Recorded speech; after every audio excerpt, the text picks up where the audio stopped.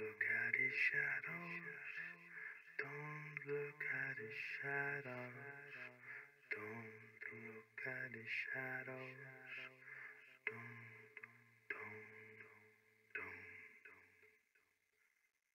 I love the concept that even when you're watching the trailer, it's like, don't watch this alone, which after watching it alone, I wish I had followed directions.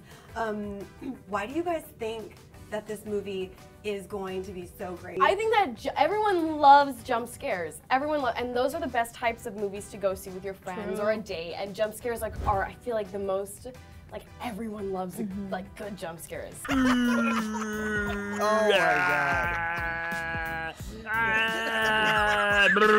It's just too many options for me to get freaked out. What would you guys say as you're reading the script, as you're shooting the movie, you're like, wow, this is incredibly scary. Oh, I saw the little shoulder movement. Oh! Ah! Congratulations on freaking me out. I know that everyone is going to love this movie and not be able to sleep at night. Oh my god. What the fuck?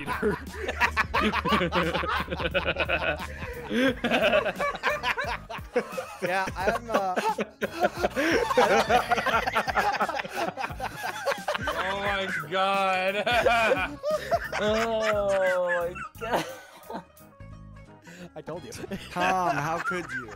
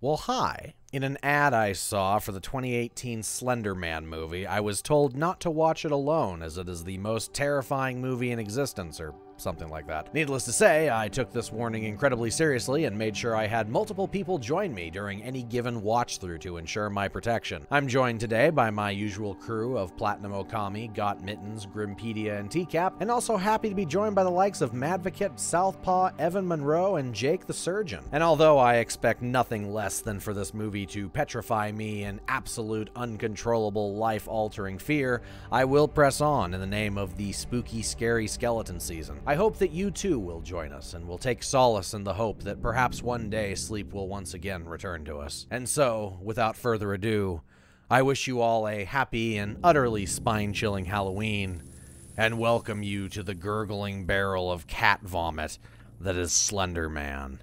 Let's begin, shall we? How long is this piece of art? It is an hour and 33 minutes of pure terror. Yes!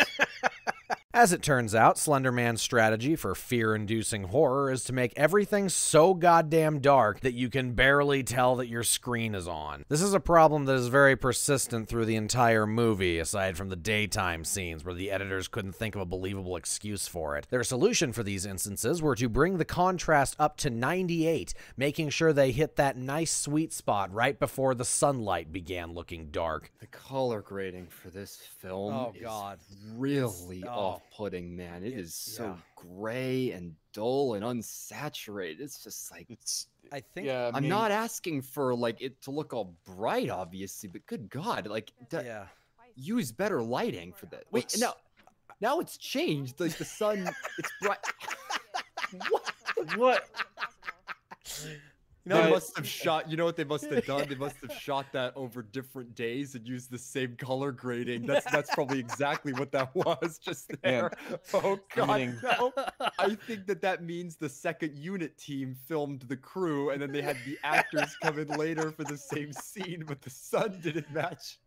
Keep in mind, something to keep in mind. I think this is actually the brightest scene in the movie. I was talking about how bland the color. There's the sun. I remember that. The hell were you people doing in the editing room? I mean, aside from cutting obvious storyline content, but I digress. I feel like I'm watching a Zack Snyder movie with a level of dreariness infecting my screen. Inability to distinguish objects does not equal scary, guys. You can throw in as much spooky music as you want, but there comes a line where your movie becomes less of a movie and more so a 50s audio drama. I believe that line is crossed when your audience can miss your crappy jump scares if they aren't paying close enough attention to it. Yeah, cool. I don't know what I was looking at. Ah, my heart's pumping so fast, Will. I was so scared. I think I was so scared. I think I missed what we were supposed to be scared at. Yeah, me too. It was too fucking dark. Regardless, we're introduced to our characters, Katie, Ren, Hallie, and Chloe. I'm sure that you're all very excited to hear about their character traits. We have our main, Hallie. Her entire character is that she does track, and by that I mean that other characters regularly bring up that she does track as a certified IOU1 personality trait ticket from the writing team. We have Ren. Her entire character is that she makes jokes a lot, I guess. Maybe they were trying to go for a rule breaker archetype, but I'm not entirely 100% sure on that one. We have Katie. Her entire character is that she's the big sad because her dad's a drunk and she wants to get away from it all. And then we have Chloe. Her entire character is that she, she has a crush on this guy, I guess. What are the differences between these three characters? The other one, the one on the left is super witchy. Okay. The one in the middle likes to run. I bet that'll come up. Okay. And she loves her sister. Oh, right. She's the good girl that is just friends with these people, and the black girl is just the token black girl. No, I'm not trying to be like. No, I know, but I'm like trying to think of like how she isn't, and I'm just like, oh. She has no. Oh. We don't know her family or anything. Nope. Yep. Oh. Oh. Whoops. Oh well. Whoops. Stumbled on that one. Yeah. That happened kind of naturally. Yeah, too. it did. I didn't intend for that at all. It was very organic. Oh shit. Whoops. Well, I guess that's. Well, I'm gonna give it the rest of the movie. Yep. Hopefully, she gets a character trait other than friend. I'm sure that'll happen. Yeah. We're we just started it. We're only like half an hour in. You know the part where the characters get fleshed out? Dude, I don't... So we have emotional connections to them as they go through the climatic events of the story, so there's emotional payoff. You know, no big deal. Oh well, not like that's any surprise. We're not exactly watching a character drama. So perhaps we can instead immerse ourselves in the bottomless depths of the Slender Man mythos and storyline. Who names their kid Ren? Her name is Ren. Who names their kid Ren? With a W. Like if she That's was like Asian, something that you name your parrot. Fucking Kylo. Like no, Kylo. At least Kylo Ren is like a Sith name, right? And like Ren, you could argue like for like real people would be like Asian. Fair enough. It's spelled with a fucking W. Exactly. W-R-E-N. And she's some Warren. fucking. And she's some fucking small town white girl. Like, what the fuck? You named your daughter Warren. But anyway, I think you can forgive me if I skim past the awkwardly written teenage girl dialogue and skip to where things are actually getting interesting. Don't worry though, I'll briefly bring up the setup first. You know, did you know that pilgrims used to think sneezing meant you were expelling demons? That's why I never sneeze. I want to keep them all. It's my soul. Your soul. If I had one. Soul if I had one, right? Ginger, no soul, edgy, that's right. Forgot this is like, yeah. It's all coming back. Edgy redhead, edgy The redhead. one, Yep. the one ginger goth of every high school. As our characters are making their way down the $15 lighting budget high school hallway, they begin making stupidly obvious foreshadowing dialogue regarding how they wish they could all remain the same age that they are now. Twitter poll. If you could stay one age forever, what would it be? Easy. 21. No way. I'd be 10. This dialogue is, you can already tell this was not actually written by somebody who's ever spoken to a teenager before. Probably the first time any of these actors have ever actually been in the same room as each other, so they didn't even get a chance to see what's happening.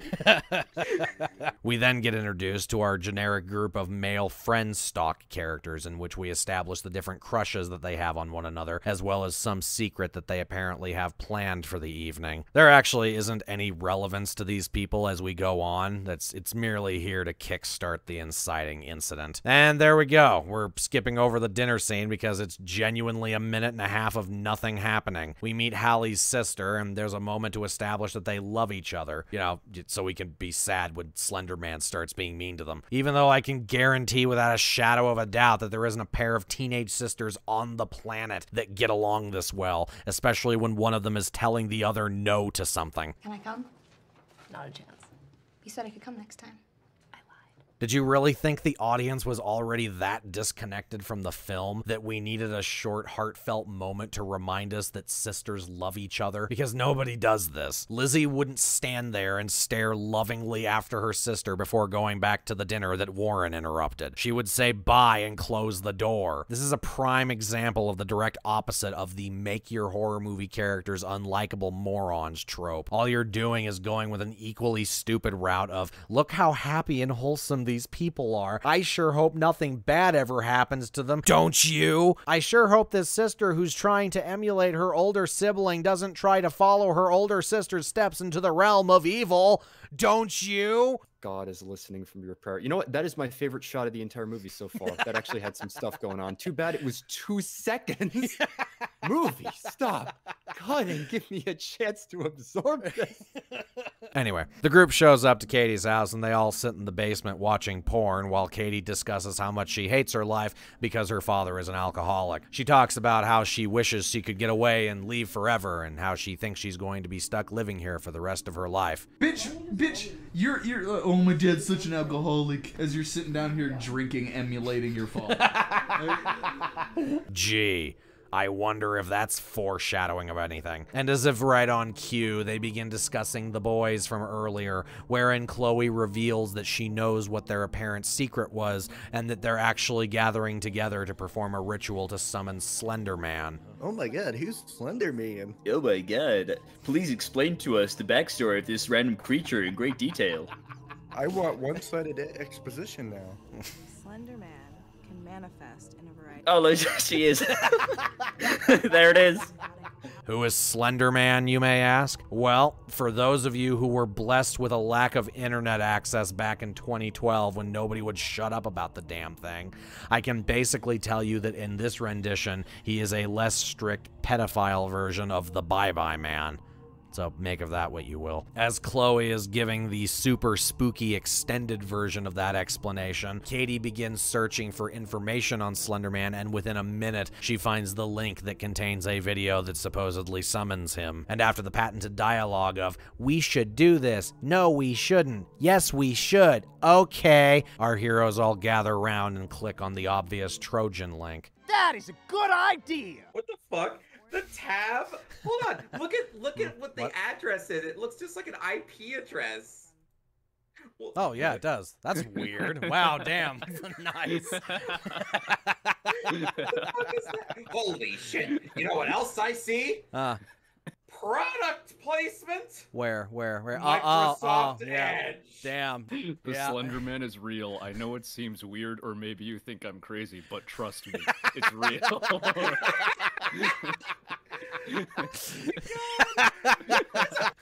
Hey, look at that. Second link on the Google results. Summon him? She found the link What? summoning him.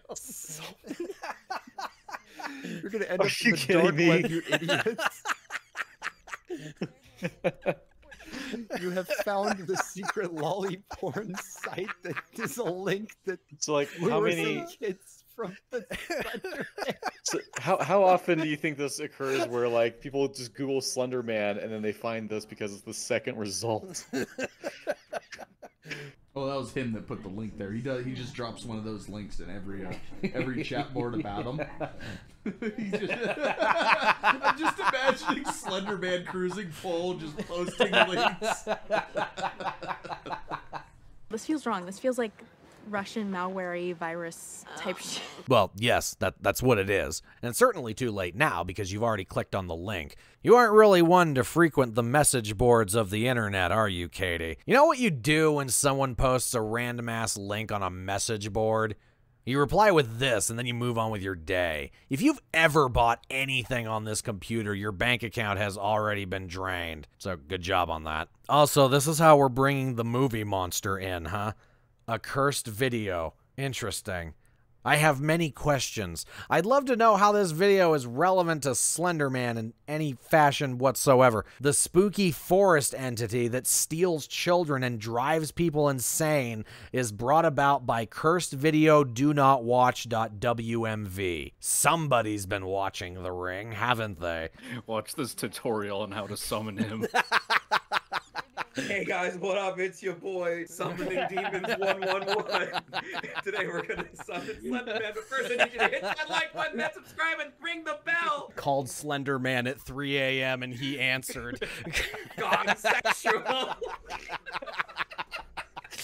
Except I don't even think that's an entirely fair comparison. At least in The Ring, there's somewhat of a half-assed attempt at explaining the existence of the tape. The implication being that Samara cursed and essentially channeled her rage into one of the VHSs that was brought in once the inn was built over her death spot. Considering that's where the tape was when Rachel went there, I don't think it's too unreasonable to say that she cursed a VHS. It ain't perfect, but at least I can see those details if I look and think to myself, okay. They don't explicitly say, but I can reasonably assume this because it's the most logical conclusion. Here we're basically just injecting the plot into our arms with a heroin needle with the casual shrug of, I don't know, evil, spooky Illuminati triangles. All it took was one bitch having a rosary, but nah, Catholicism bad. Where the hell did this video even come from? All we see is that it's posted by crazy mental asylum person who certainly wouldn't have had access to the editing software needed to put this together. Nor do I believe she would have the ability to acquire this drone footage. Looking at weed or broccoli? What is this?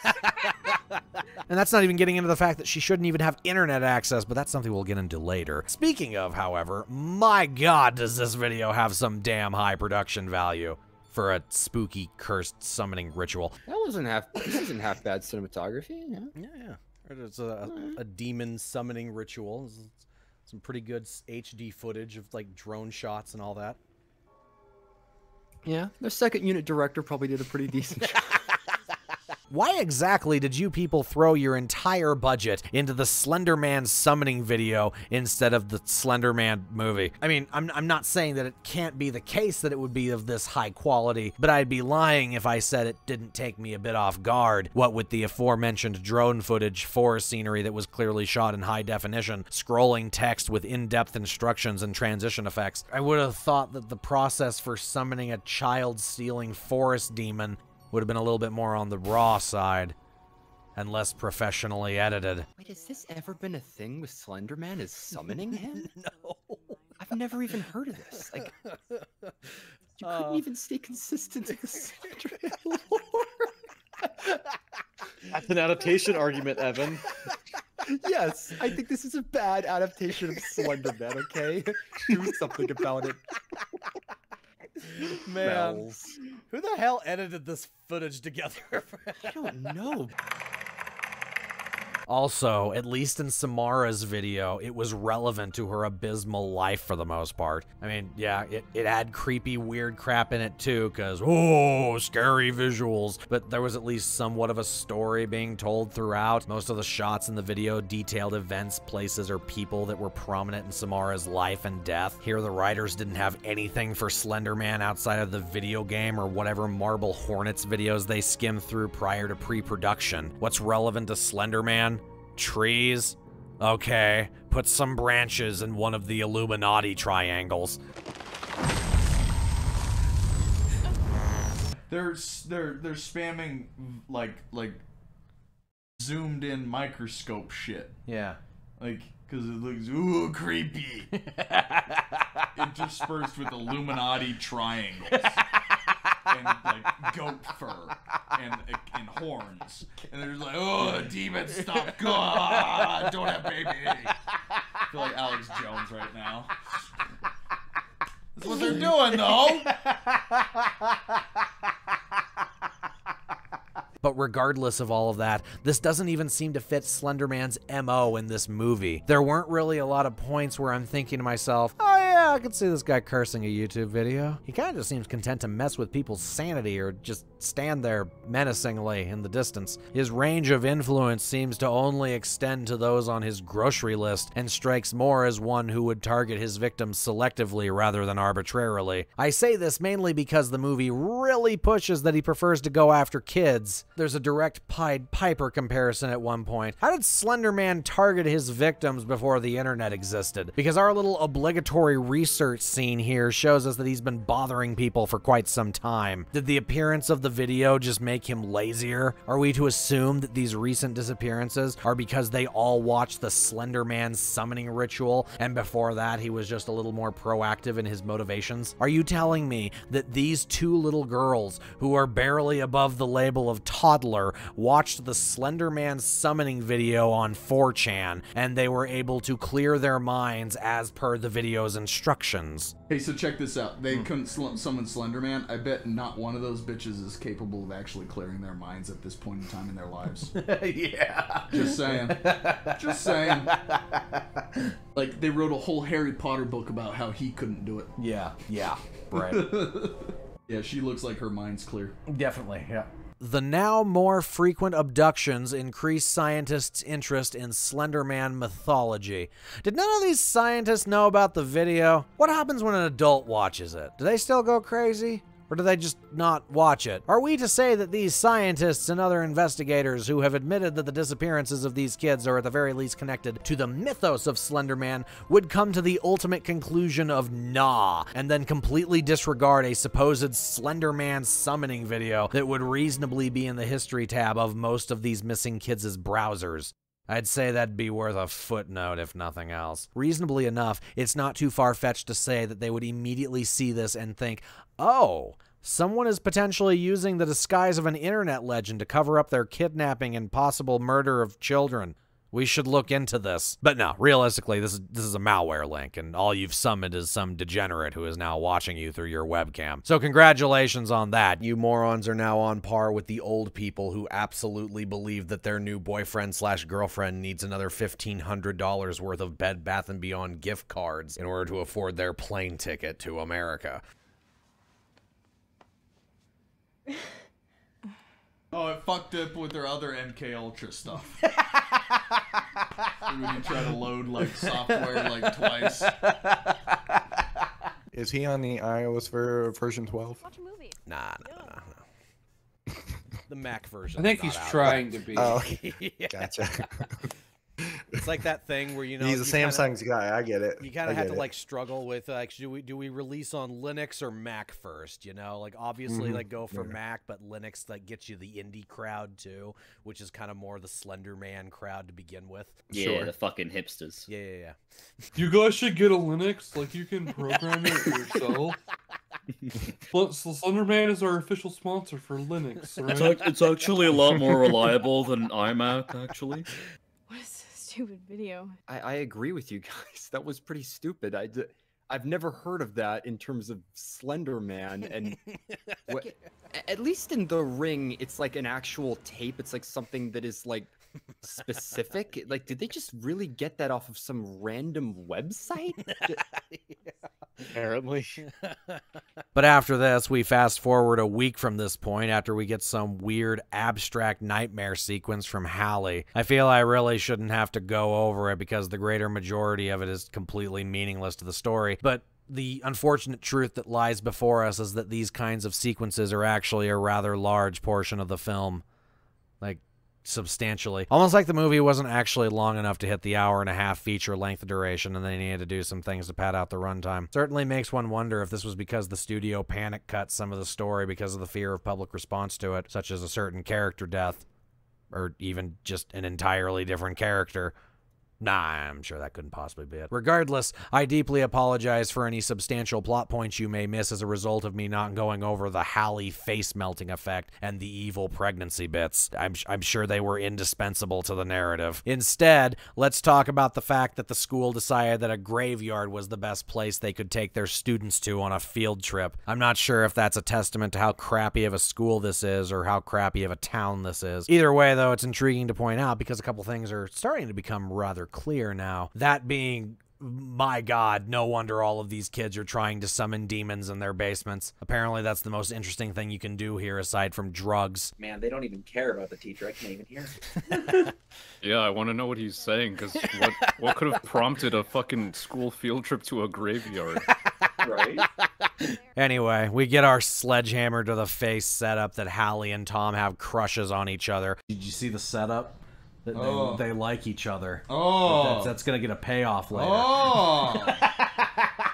Before we cut to our characters talking among themselves of the upcoming events. Oh, hey, look at that. Your edgy redhead friend is suddenly acting really weird and staring off into space while lagging behind the rest of your group. This is coming right off the heels of you talking about how you've all been having nightmares about the Slender Man video, because apparently you haven't talked about it at all before this point. An entire week has gone by, but you're just now deciding to discuss your nightmares from it. Bit weird, but we'll roll with it. Evidently, this also extends to how much awareness you have on Katie's obvious decline in rational behavior. As the movie progresses, we get a couple snippets of info on what Katie's been up to during this week, and it isn't exactly what one would call the actions of a sane individual. What with her hyperventilation-filled selfie stick recorded midnight strolls into the wilderness, as well as her DMs with mental asylum patients, one would imagine that her BFFs would pick up on the fact that something was amiss, especially considering that she's been acting off since the second that the video ended.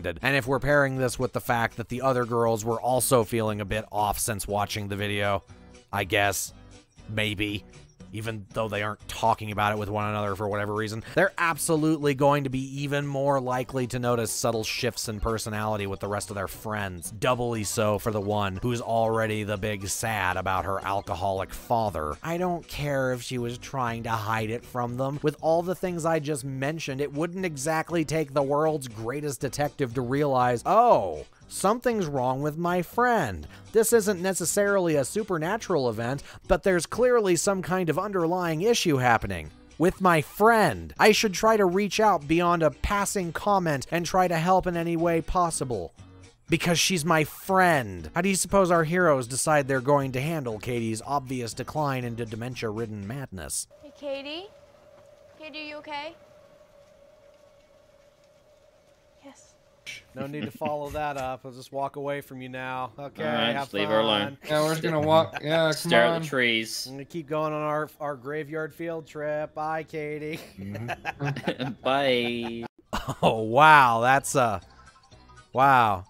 What an asshole thing to do. Hallie asks if she's okay once, and when she absent-mindedly replies yes in a way that almost makes it look like she didn't even listen to the question, they turn around and keep walking, even after looking back to see that she's full-on stopped and is now blankly staring off into the woods. Observation isn't really your strong suit, is it? Not gonna walk up to your friend and try to comfort her at all, or ask what's going on, or anything. Tell a teacher something is wrong, maybe. I'm sure your fellow classmates will forgive you for interrupting the cemetery field trip. But of course not. Then the movie would have to come up with another way to make Katie disappear all dramatic-like, so we can't be having any of that. Chloe even pulls Hallie away as if to say to her, no, don't do anything else. This is a plot point. We're like, what? 13 minutes into this movie right now? Yeah, we don't have time for friends to act caring towards each other. We've already expended the CGI budget on all the weird crap we're about to dump onto the screen, and we're certainly not going to just not use it.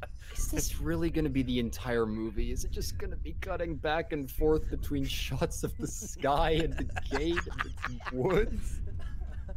That's not how horror works. I guess the school officials waited until nightfall to decide to actually call the police about the missing kid. Up to that point, they've just been hanging out, I suppose, letting other classmates text and leave messages on her phone all day. Do you suppose we should involve the authorities yet, Mr. Teacher Man? It's been 4 hours since we last saw her. Nah, give it another hour. She'll be back. Shake the food bowl harder. Yo, like, why wouldn't they be here before, though? Like, it's a missing child. Like, why wouldn't they be here before, though? Immediately. And they're like, what? Why are the cops here? Like, there's a missing child. What the fuck are you talking about? Why weren't you here 3 hours ago? God damn it. Like, you'd think that, like, the first 30 minutes of realizing that she's gone, it would be like, oh no, yeah, 911. That one. Immediately. Yeah. They wouldn't have waited until night. Yeah, I'm blown away by like, because they were at school. Yeah. Yeah. They were at school. So pre 3 o'clock. So they probably go on field trips in the morning. Yeah. So they can have lunch or something, so they can be back in time for school to let out. If it's an all-day field trip. If it's dark, then that means that where do we know where they are? Doesn't matter. Let's say it's school time. So realistically, it gets dark around 7:30. So it's like 4.5 unaccounted for. At least 4.5 unaccounted for hours. Yep. While there's like, ooh, this fucking bitch just ran off. And the cops show, what are the fucking cops here? What are they going to the woods for? Hey, leave my friend alone. That's a big gap of time. That is. That's a huge gap of time, man. Even if like you're in school in Alaska, it's still like 3 hours. Yeah.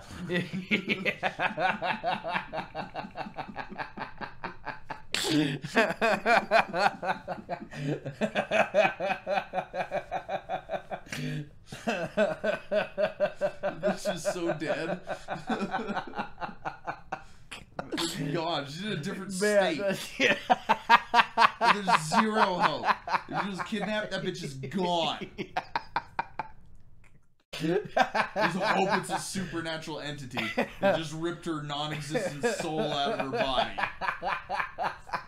And not a human trafficker as it would be in our horrific reality. Yeah. There's hope that it's just Slender Man, the demon these retards summoned.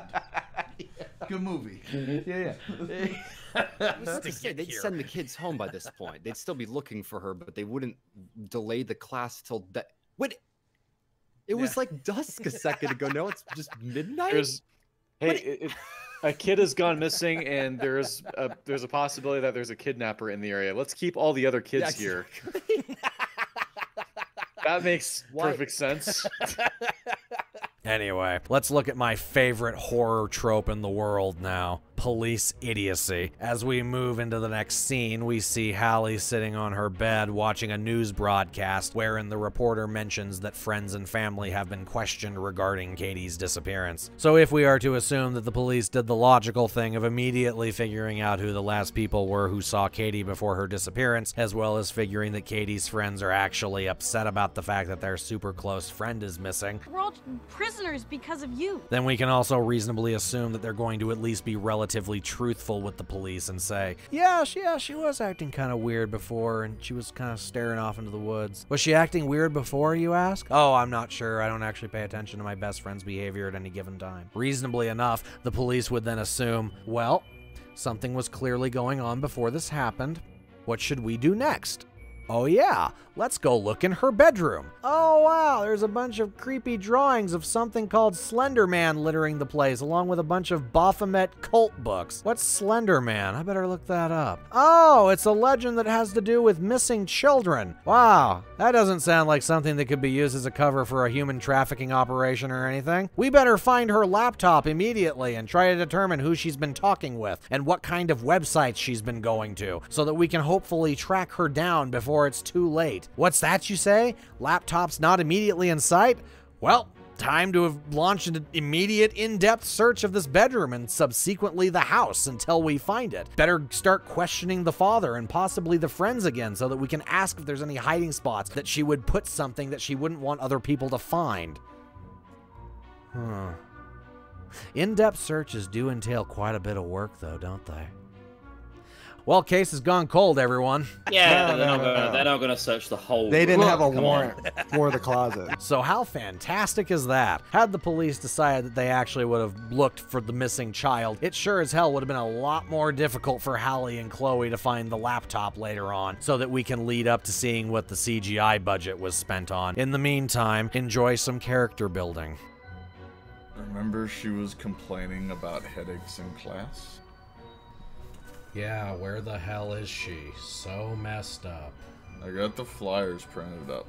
Can we start posting? Sorry, we can start posting. It's all irrelevant because they're posting it into school, Will. Cool. I'll also post to Facebook. She's gonna come back. She has to. I miss her so much. We are friends. We talk to each other. We text each other. We definitely know each other. These definitely aren't two pedophiles making posts together and pretending to be children. This fucking... If I didn't know this was a movie, I'd be like, that's a fucking honeypot. Yeah. How Shakespearean. You should tell me what really happened to Katie. We never keep secrets from each other. My friends and I may or may not have summoned a demon last week. We clicked the link that said Hillary's emails, so, you know. Every one of these movies just has to be written by some fucking massive shut-in who's never spoken to another human being in their entire life.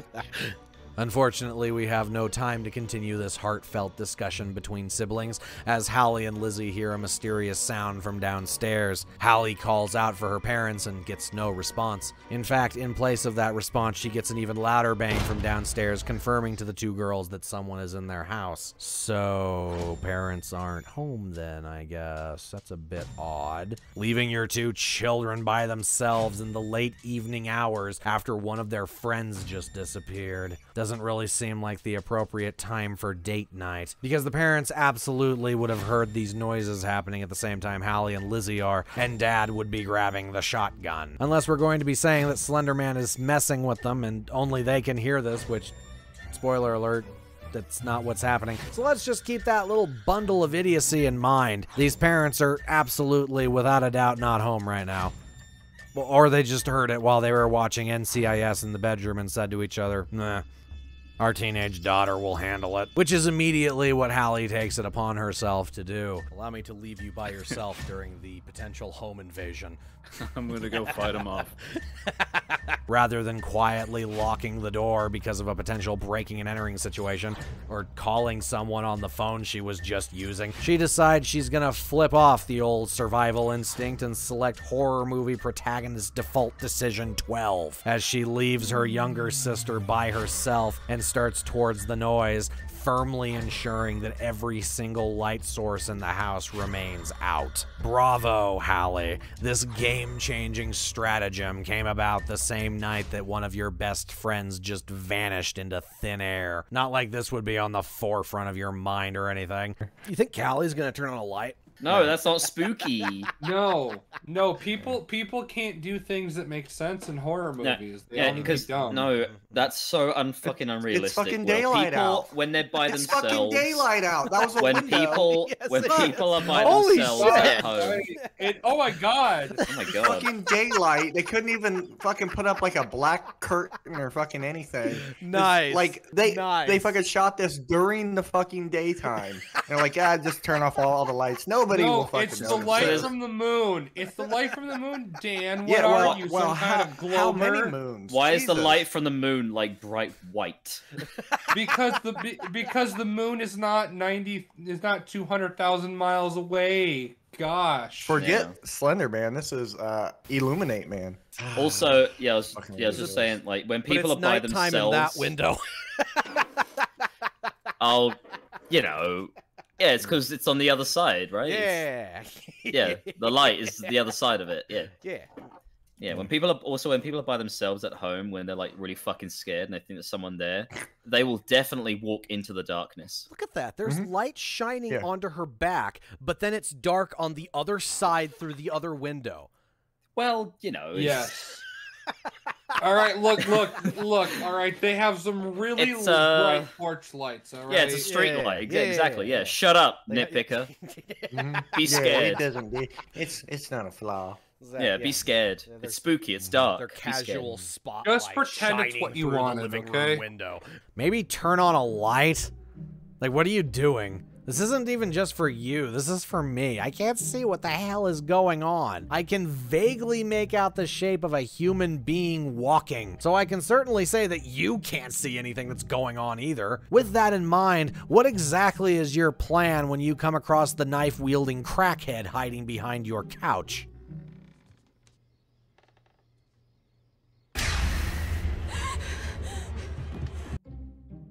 Wait. I didn't see anything. The hell am I looking at? Oh, there it is. Cool. I'm sufficiently spooked now. Good job, movie. I had to rewind and look for your jump scare because it was too goddamn dark to see anything. That's pretty incredible. Wait for it. Did you get scared, Jess? Were you terrified? Did you get too spooky? Are you never gonna sleep again? I'll bet. Oh, a shadow. Yeah. There was a little shadow. Yeah, there was a shadow. It moved. And they went on the music, so she ran away. Yeah, I heard the music. I didn't see the damn shadow. Yeah. Hold on. No, it's important. You need to see the jump scare. Yeah. See. Watch.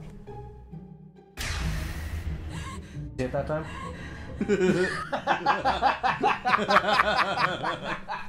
It took me like 5 times too. In the mirror? No. Wait. One more time. Okay.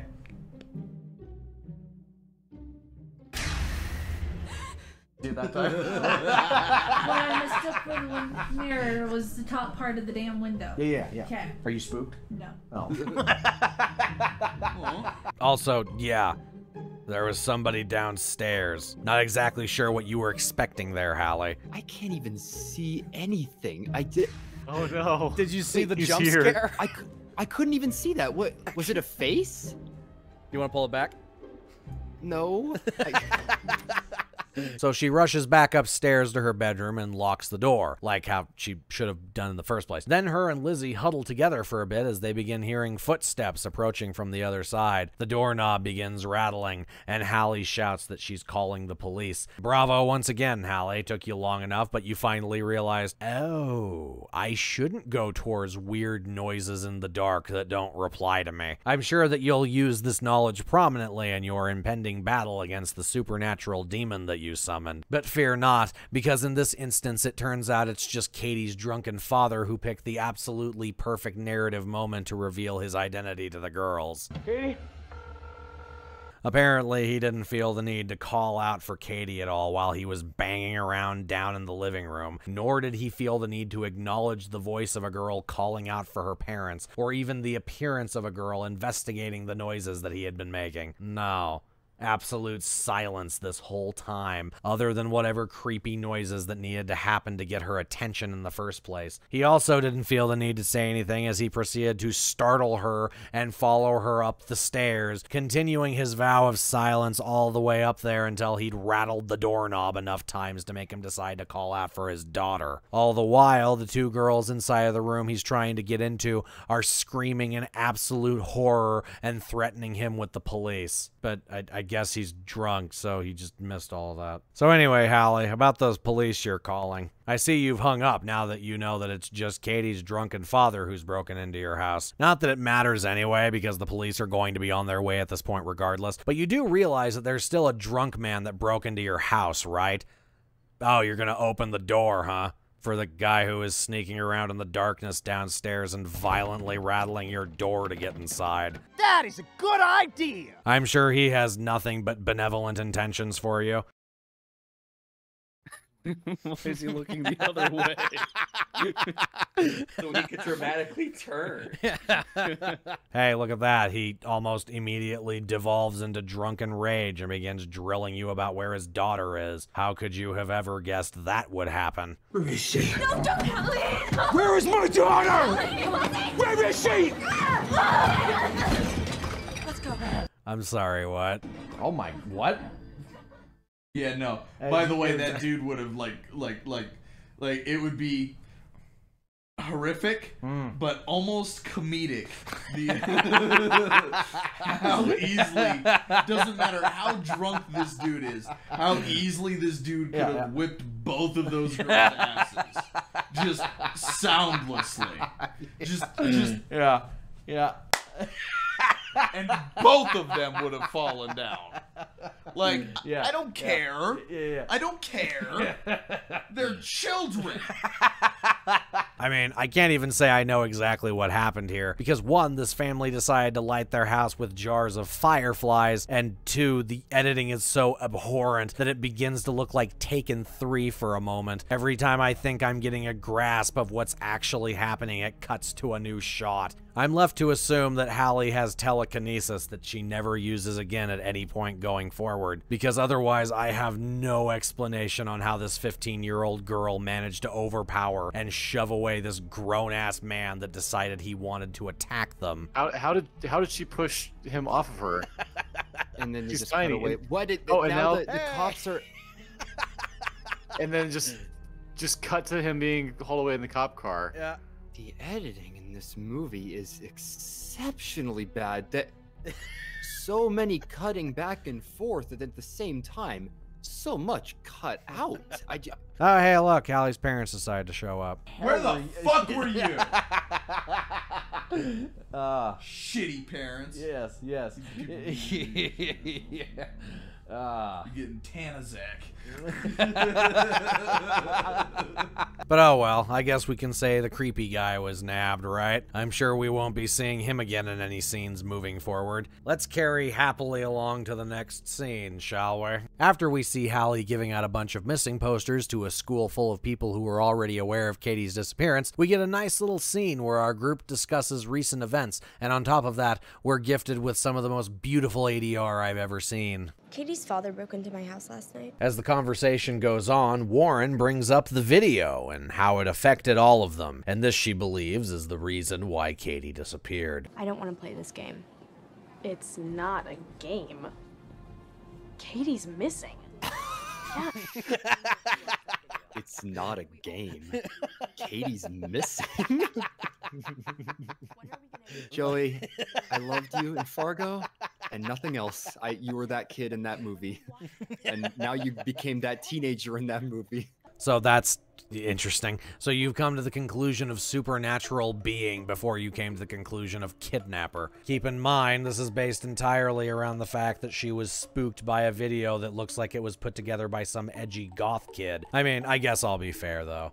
She was really spooked. She had a couple nightmares about it, as indicated by her bringing it up as if it were a minor annoyance to her otherwise neutral school week. Clearly, she didn't actually notice or pick up on the fact that there was anything going on with her other friends. We're all prisoners because of you. But now I suppose we're to say that this was a terrible looming storm cloud that's been hanging over them this whole time, that they never once discussed or noticed with one another. But never mind that. Clearly, Slender Man is the only explanation for Katie's disappearance. Absolutely. Yes, exactly.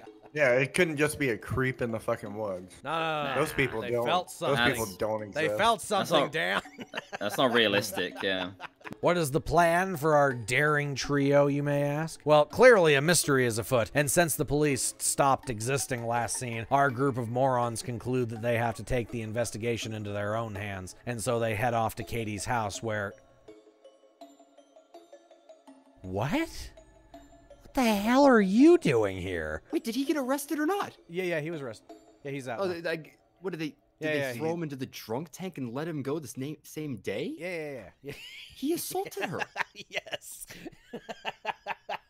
He broke into their house and assaulted them. That would not just be a like sleep it off and then you're done. How? How? Unless this is a different father, and I'm super confused. Bitch got two dads. Yeah. And they're twins.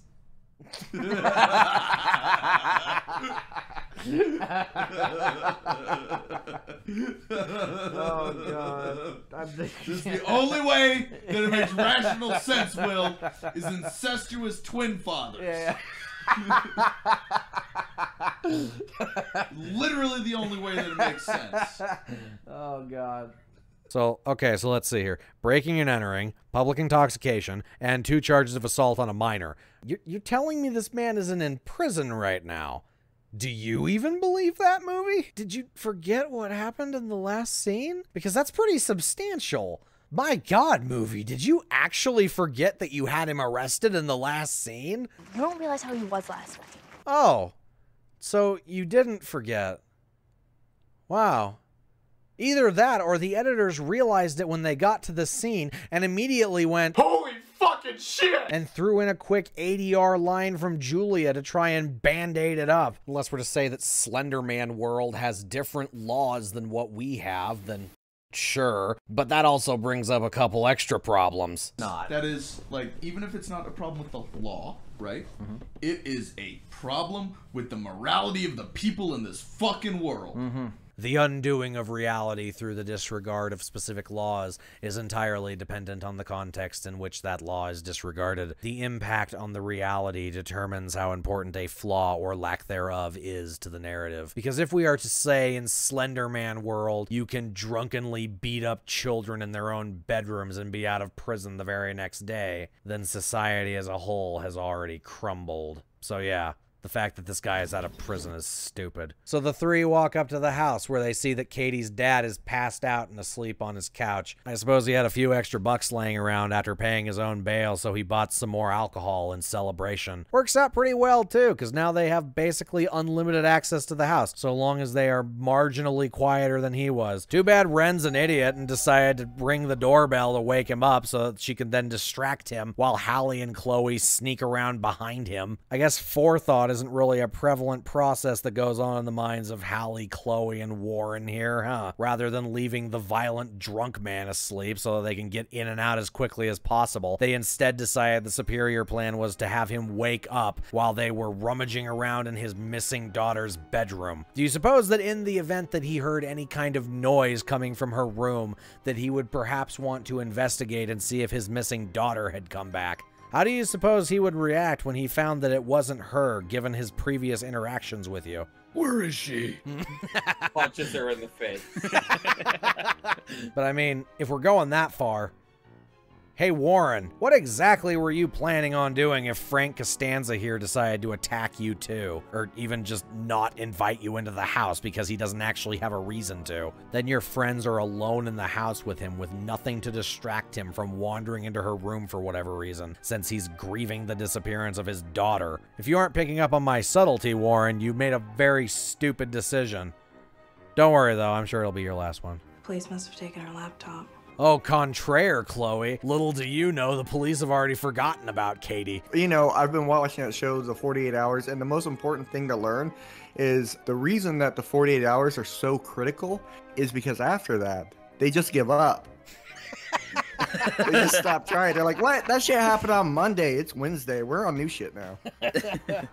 I wouldn't be surprised if they never even came here to begin with, because nothing looks like it was confiscated. And if the movie is trying to tell me that they did take stuff, then they took all of the wrong stuff. There is absolutely nothing in this room that is a bigger piece of evidence than all of the obvious demon crap that is littering her desk right now. Or there was a drawing of a little girl being friends with a tree. That's so sweet. Good thing the police just decided they weren't going to continue the investigation whatsoever, so our little gaggle of budding detectives could see all of this and then look in the obvious covered-up crawl space in the closet where the laptop was. And so, after somehow managing to sneak back out of Katie's house without her dad noticing, our little Detective Clouseau interns take the laptop back to Chloe's place. I'll be damned, we saw her dad. Oh my gosh. Yep. Backstory. about it. She has a dad. She was a baby at one point. Wherein they proceed to go through her browser history and find a strange website with a list of dated links documented throughout. Staying consistent with their level of intellect in regard to clicking links on shady-ass websites, they proceed to start randomly clicking around the screen to their heart's fancy. That is a good. Man. Imagine thinking this is safe. Hey, look at this crap. Would you be clicking on these links? Anybody with 20 minutes of computer experience who went to a website and saw this pop up would be like, holy shit! And would immediately unplug their computer. On the other hand, maybe I actually just have way too much faith left in my fellow man to be able to determine this. Sometimes it's admittingly hard to differentiate. How do you suppose these girls react when they get pop-ups telling them to claim their prize because they're the millionth viewer? Also, while we're on the topic, let's take a look at these file sizes. 1.92 gigs. Like, goddamn. That's Goddamn. long. That's a long video. If that's in 720, that's still like that's a 4-hour video. If it's in 4K, it's still like a 50-minute video. Like, what the fuck could possibly be on for that long? When all you're sitting like, la la la la, and then a quick flash of Slender Man. Man, there's a lot buried in the background on that. Man, you clicking those things, you're getting some viruses. Yeah. You're downloading an entity. Oh! Hey, look, Ren. This one's called Slender Man sighting near your location.exe. Why don't you get that downloading next? Oh no. Yeah, all of these Why links. does she have videos of random children on it? I mean, yeah, look at this absolutely real, genuine, like... Yeah, real. Oh my god, that stock sound. Real Slender Man sighting. Oh my god, tape, red Oh my god. Oh my god. It was a fucking YouTube. It was a fucking YouTube thumbnail. Did you see the way he was like do you see I circled it. Top 15 scary Slender Man sightings. Number 9 Oh my will God, I shock hate that you. dude. I want to smash that guy's face. I swear to God. Now make sure to hit the like and subscribe. In this video, Please two don't. little girls are walking my with their God. mother. I fucking hate that guy. God damn it! They're laughing and playing, and then in the distance, you can see the Slender Man in the distance. Now make sure to like and subscribe, or the Slender Man will come into your house and steal all your folk. Did you see it? I will put it in slow motion so you can see. Man, that was spooky. Oh my God. I honestly wasn't expecting the red circle in there. Like, hey, look, there it is. You literally just made me break out in sweats, Tom. Please stop. I'm like sweating now. I know, it was Feel really very spooky. angry. It's like it was really it was spooky when I couldn't see the red circle, but when the red circle was there and it pointed it out to me, I was just like, oh man, oh fuck this movie. He's there. I can't tell. It's him. Imagine thinking that's real.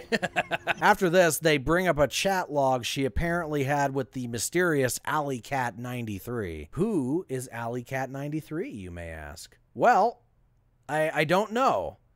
Because she was cut from the film. This chat box is the last remnant of her character that's left. Presumably because there's no way they could have removed this and even hoped to have this Frankenstein story be even slightly coherent. It would be a lot better if like they actually met her. I don't know. I'm guessing this is either the Slender Man or some sort of like person with like a map in their room and like red yarn connecting everything. Like, which could be interesting. I'd prefer the latter, but like it just...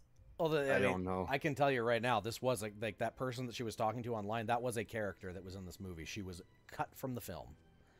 Her entire presence. Wait, are you serious? Yeah. Oh yeah. Oh yeah. And they cut her entirely. Why did they cut her? I'm guessing it was because of the 2014 stabbing crap. I'm guessing that's why. Because I can't think of anything. But wasn't this movie released in like 2017? 2018. But yeah. Because of the 2014 stuff. Yeah. I do. I can't think of anything When was the script else. for this movie written, though? I'm not sure, actually. Like, this wasn't, like, blacklisted, right? No.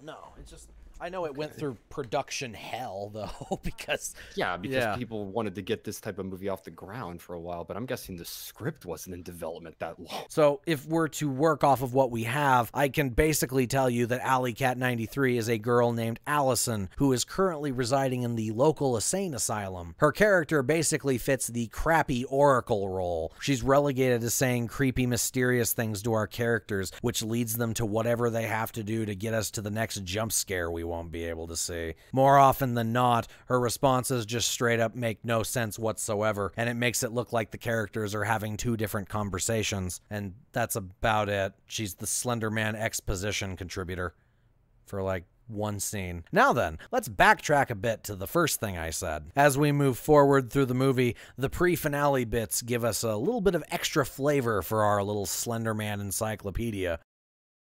Why is it in a... Whoa! Oh, No, wow. All right. You bring that window back to me right now so I can say why it's stupid. All right. So... Why is this thing, this? which is the database apparently of this patient thing, Yeah, in a Windows local command prompts? Somebody literally was like, how do we do this? Oh, I know how to hit Microsoft R. I'm going to type this out.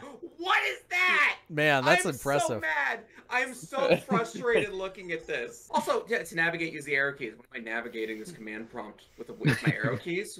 Hello? How the hell this did is Red literally get this? Like, that's the thing. This is literally, according to this is on this computer's C drive.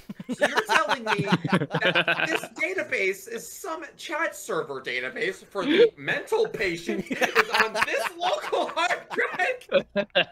Yes. That's... One more complaint I have. What the fuck is this font with the eyes? Look at the eyes.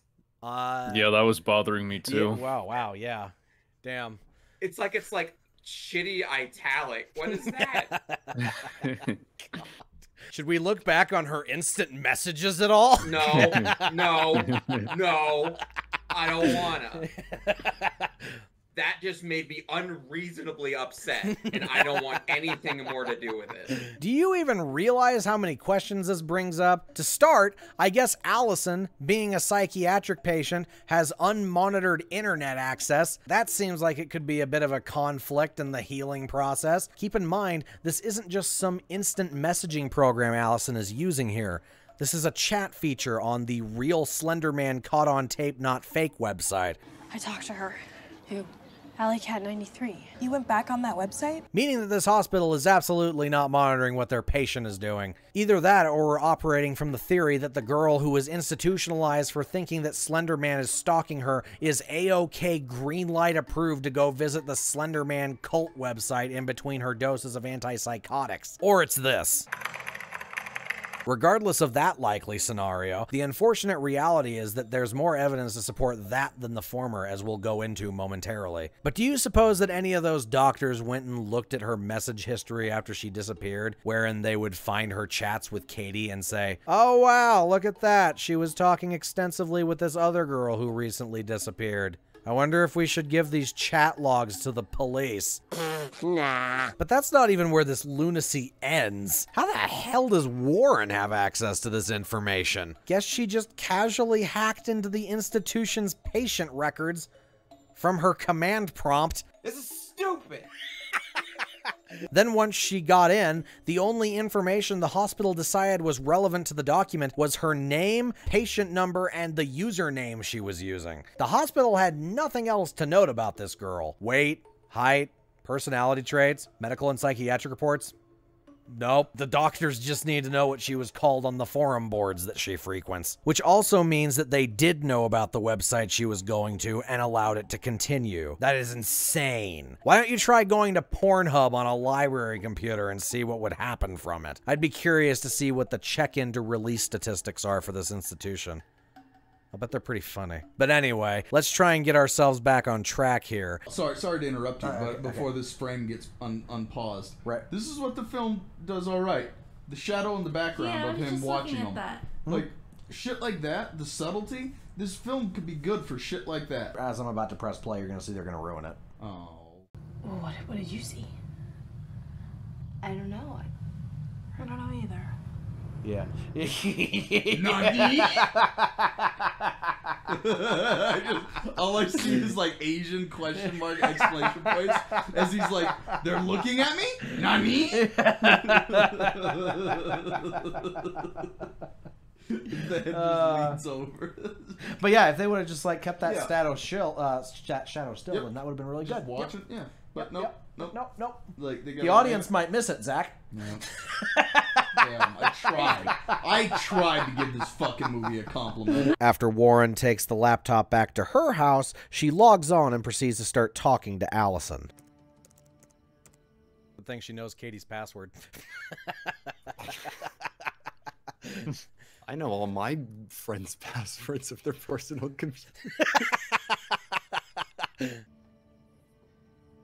With a fucking picture of themselves as their background. Very suspicious, along with that homework folder.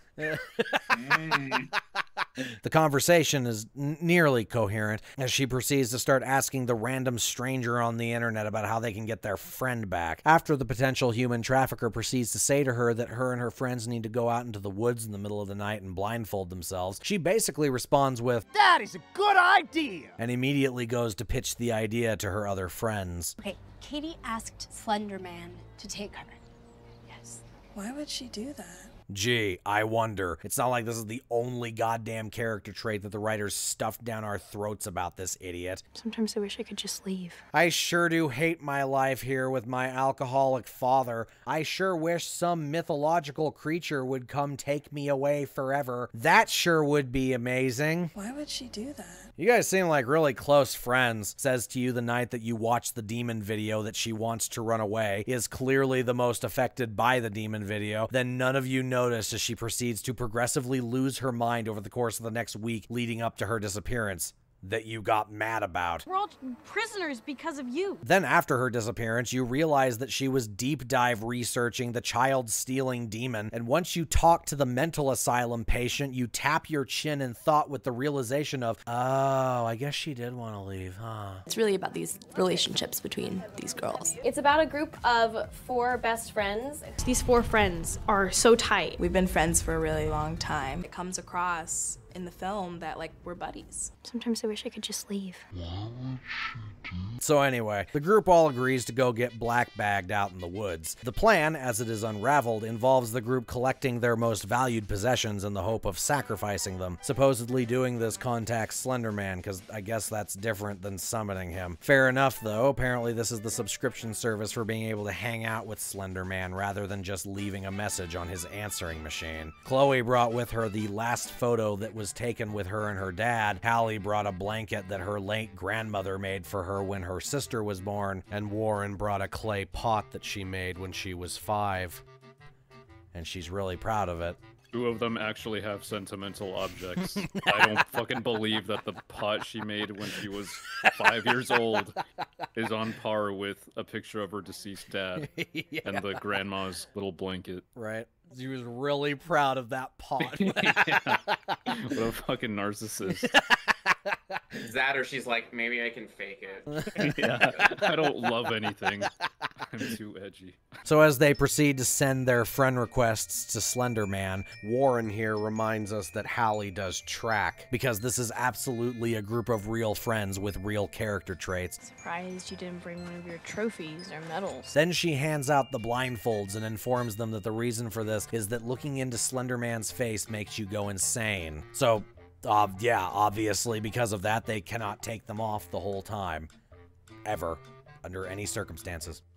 Because, yeah, one would imagine that going insane and probably killing yourself because of it wouldn't be the most fun of activities. Seems to be a fairly strong motivator. I'm sure all of them will do it. They tie their blindfolds, all hold hands, and sit in silence for a bit until the sounds of the forest go silent. Twigs begin snapping and Church Bell Ring 1.mp3 starts playing. And then Warren reminds everyone to keep their blindfolds on, and so naturally Chloe immediately removes it. Keep your blindfolds on.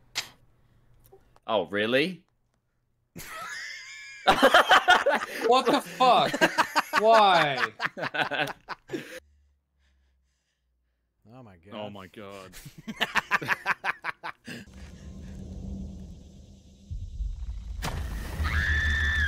Oh my god, I My almost god. missed the other jump scare. I didn't actually see what she reacted to. I don't even know what happened. Hold on. There was just a loud noise. No. I didn't actually see it. Like, It's was there super something there? spooky. Yeah. That was a jump scare. Oh, right.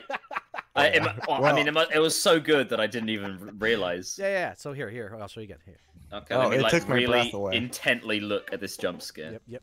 I can't even. You really have to see squint anything. to see it. Ironically, you really have to. Oh, Like, did you see it? Did you see it? No. No, I saw actually it. didn't. It's there. I It's actually there. didn't see it. I'm really trying to look. I Okay, actually didn't one see more it. time. One more time. I promise it's Play there. it. I Play it at like. I'm gonna look quarter directly I'm in going the middle of to- the screen. I'm going to bring it down to, let's see, whatever the first level of slower is. Give me a second here.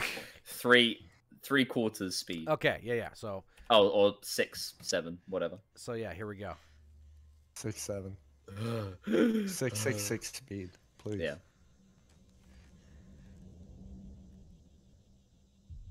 I see eyeballs. Oh, I saw the hand. I saw the hand. Oh, the hand.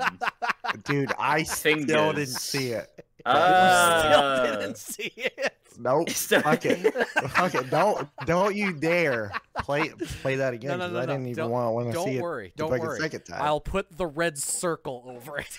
Yeah, Oh, thank yeah. you. Thank you. You gotta Thank make that the thumbnail. Yeah. Yeah. Did you catch it that time? Nope. Well, now you have to see the jump scare. It's important. God damn it. This is the hardest movie to try to be scared for. Oh, I saw the little shoulder movement. Oh! Ah! There we go. Got it. Yep, nailed it. This is Whoa, there's a shadow. Oh, I'm scared. I'm too scared. I gotta leave the theater.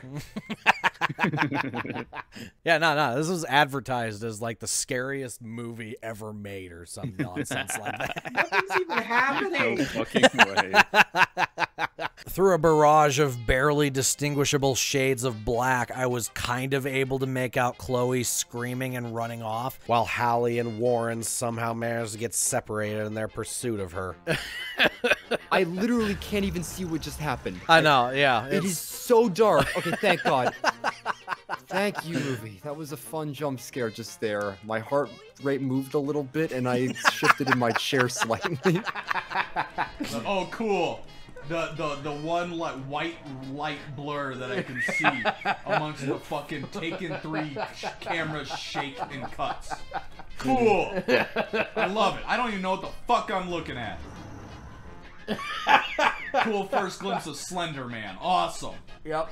When they finally find her, clearly already on the brink of madness, Warren immediately realizes that Chloe's a moron. I guess there's technically an argument to be had that maybe Chloe's the smartest out of all of them. Since they were performing the ritual given to them by the internet stranger their missing friend was talking to, she may have come to the epiphany of, maybe I should check to make sure we aren't about to have our kidneys stolen. Because honestly, the possibility of supernatural involvement is still fairly low at this point. However, considering the fact that she was willing to go through with it up to this point sadly implies to me that this isn't the case. She was just the big spooked, so she immediately did the thing that Warren had literally just told her not to do. Put this on. Don't take it off. If you do, a demon will take your soul. Yeah, but like, what if it don't do though? Don't you hear the spooky noises? Yes, Chloe, it's probably Slender Man, the reason that we're here. However, before Warren can properly articulate the pure insanity of Chloe's actions, Hallie cuts her off with a,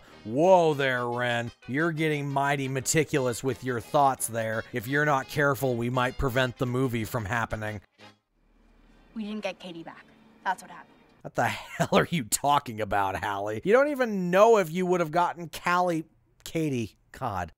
You don't even know if you would have gotten Katie back because Chloe interrupted the ritual. Don't get me wrong, there's no way in hell it was going to work because obviously, but you have zero ground to be getting mad at Warren. You're the one who agreed to come out into the wilderness in the middle of the night, and I'm entirely convinced that the only reason you didn't get kidnapped is because Warren is bad at directions and went to an entirely different part of the forest. It wasn't a ritual. It was just fucking, like, It was Slender Man saying, "Come feed me." And they're like, "And you'll give us our friend back?" "Yeah." "Sure. Yeah, I'll give your fucking friend back. Just come out here and give me your favorite shit and blindfold yourself." "Okay." You give it, okay. Honestly. Honestly. Oh, but he said he was gonna give her back. Yeah. He's wearing a suit, Zach. You're not allowed to do that. It's unconstitutional. Anyway, Chloe's crazy now.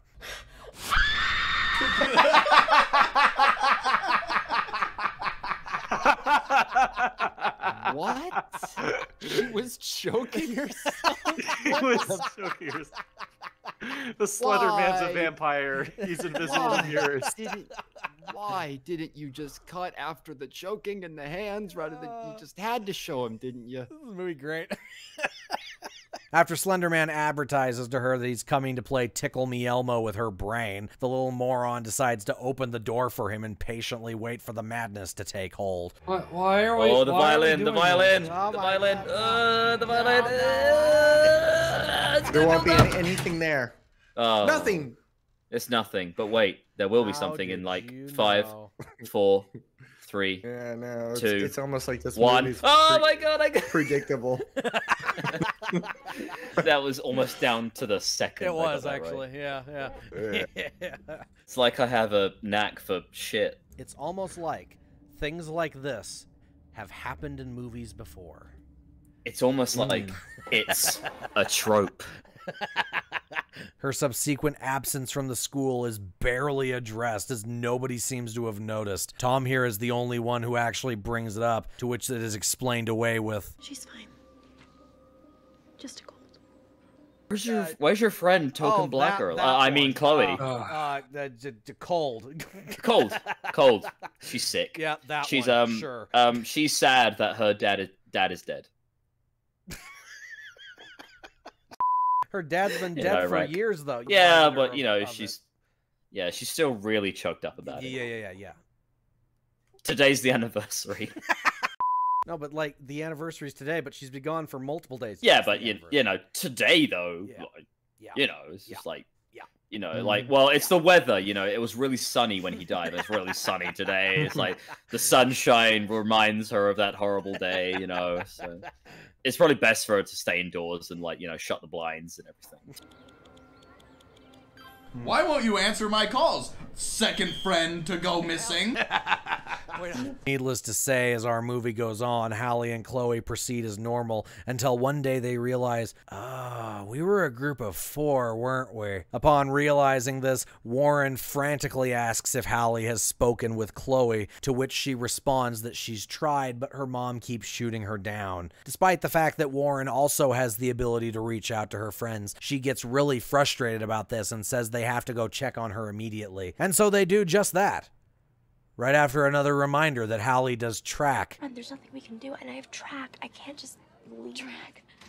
I have track? Since when have you had track? I have track. I have a personality trait, guys. I do track. Movie. I have track. I have It's track track. It's practice. super important. I know for a fact Slender Man exists and he's doing all of these really weird things, but I have track. I mean, yeah, 2 of our best friends are missing. It's a very dead, non-specific track. I so have to it go makes do sense. homework.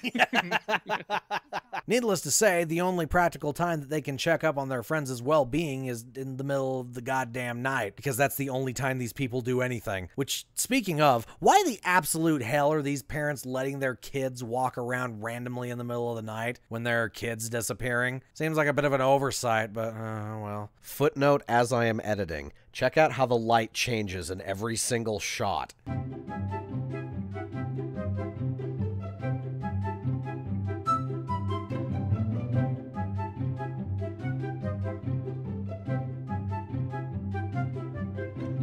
They approach the house in the most suspicious way imaginable and proceed to peer through the living room window rather than just knocking on the door because it's their friend's house. After a brief moment of nothing happening from this, Chloe eventually jump scares them, standing directly behind the window, staring past them into space. The girls try to get her attention, but to no avail as she just kind of glares forward. So Chloe's mom's just kind of letting her daughter plunge herself into madness, huh? No going to the doctor or anything? We're just gonna keep her home and let her aimlessly wander around the house while she swipes at the invisible elves circling her head? Are you even home right now?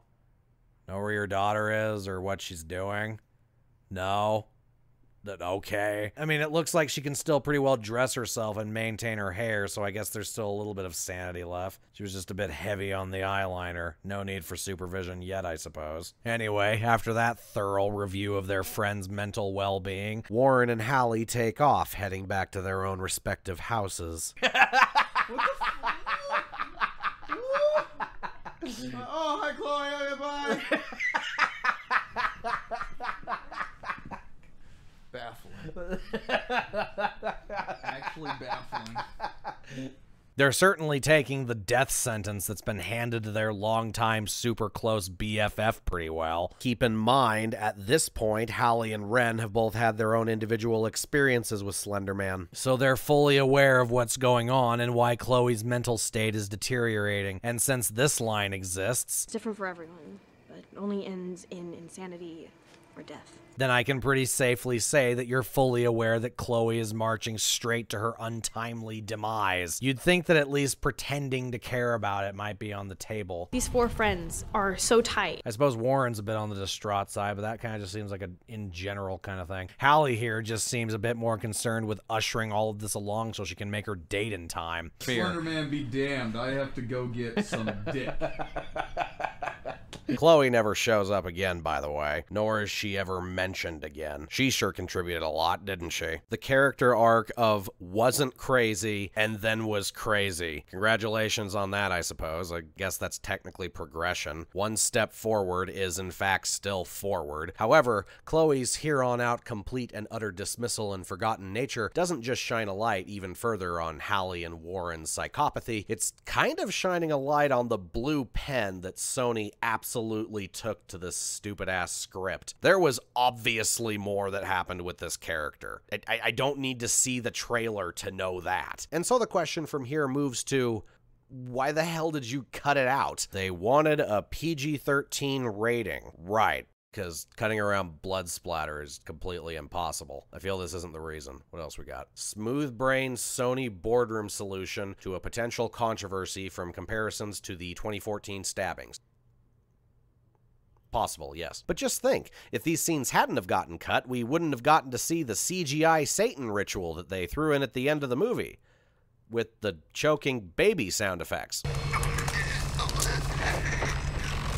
Not sure where the hell you got that from, you freaks, but I guess you thought the imagery of nude and dismembered minors was less repulsive than someone stabbing themselves in the eye. Sorry for almost scratching you with that sewing needle. Let me amend it by beating you in the face with this cricket bat. Studio boardroom intervention saves the day once again, everyone. But we do have other things to talk about, so let's get ourselves back on track.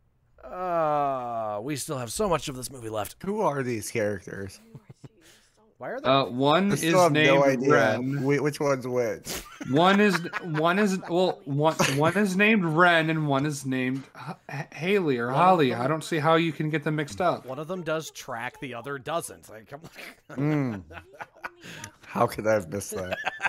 As I said, Hallie has a date through all of this. Thankfully, the movie has been shoving down our throats the whole time that these two like each other so that we can get this scene of him asking her out, followed by Hallie staring at Slender Man off in the distance in all his CGI glory. Oh my god! Oh my god, he's wearing a suit! That CGI is so good. I'd like to point out, like, for how much I've, like, provided, the tentacles that I made for this video were way better than that crap. Yeah. That Was there tentacles? Yeah, there were tentacles. Oh man, Slender like, Man in a necktie. all its CGI glory. Look at this crap. Look at Just that. standing Oh my there. god, it so looks so good. bad. God. It- They're like Against facing a through the dark bushes. background, that's brilliant. Hallie, Did you see Slender Man? Are you gonna go crazy now that you have seen Slender Man's face, and we have established that you go crazy when you see Slender Man's face? Yeah. Oh no, she was too No, far you see, away. Tom. Okay.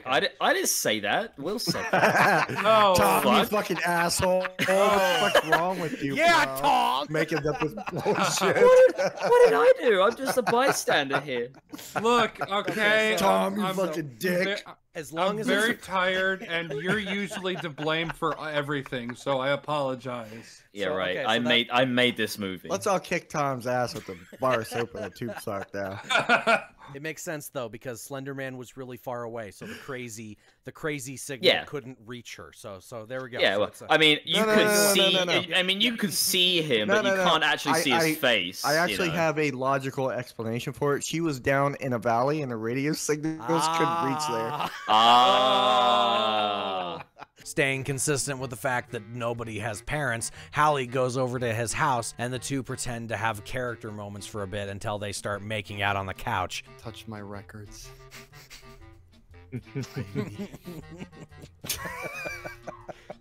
I just made a better romance than this is a horror movie. Do you want to put something else on? No, this is great. Royalty free, I love it. Obviously, this isn't going to last too long, as our little romantic scene of young love is about to be thrust into, well, something else entirely. I hesitate to call it horror, because typically when one thinks of that genre, they imagine something, I don't know, horrifying. Ironically enough, the movie decided to do this in one of the most well-lit night scenes I've witnessed thus far, which truly highlighted the amount of transitional effects and filters that were thrown over whatever the hell the editors were trying to do here. So, okay, I need to prepare you guys real quick, because Disgusting. we are all right. we are actually about to come to the Oh my God, the don't best say part that. of the movie. The best part of the movie. The best part of the movie has I nothing don't know. to do with That what is a is currently statement on screen. right there. It has I don't know if you can top the creaking trees. Oh man, like you don't even know. You don't even know. Or I'm ready now. All right, all right. Hey, come here. What the fuck? Oh my god! Oh my God, that is like the worst What effect the fuck I've is ever that seen in my life. face? Oh my god!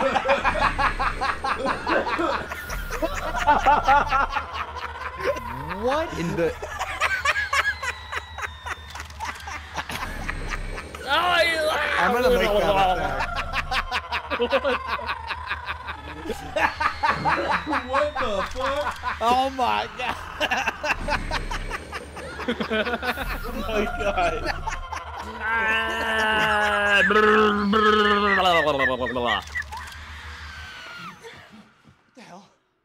I'm sorry, I'm not me when I'm hungry. And this is why you always give bitches dinner first.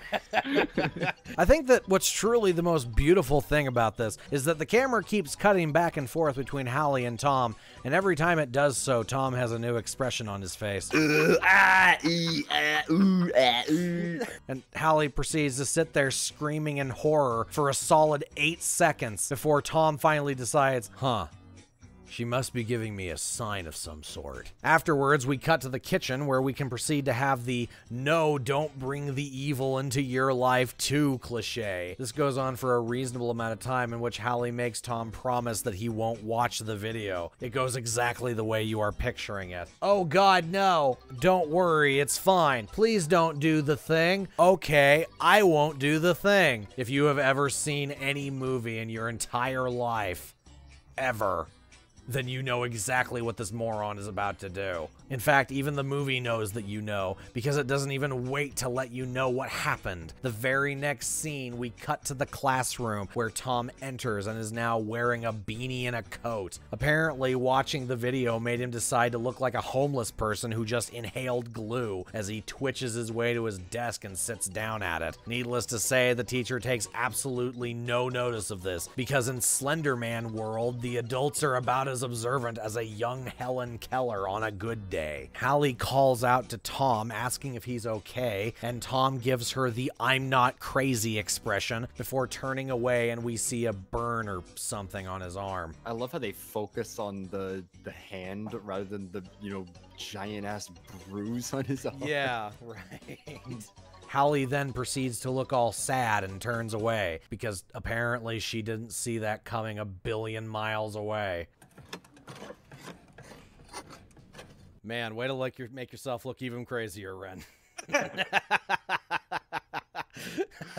Just carving that in the middle of class, okay. And I guess that no one noticed that. No one noticed her carving by that her. into the She's desk. just like eating a rat raw. It's like, hey, how you doing? She's just carving it into the fucking table. I think that was the black girl. Hold on. Oh my No, God, because this was a deleted scene. This was a deleted scene. She was actually supposed to die in this scene. Oh my god. So she's not done yet. So she's not crazy.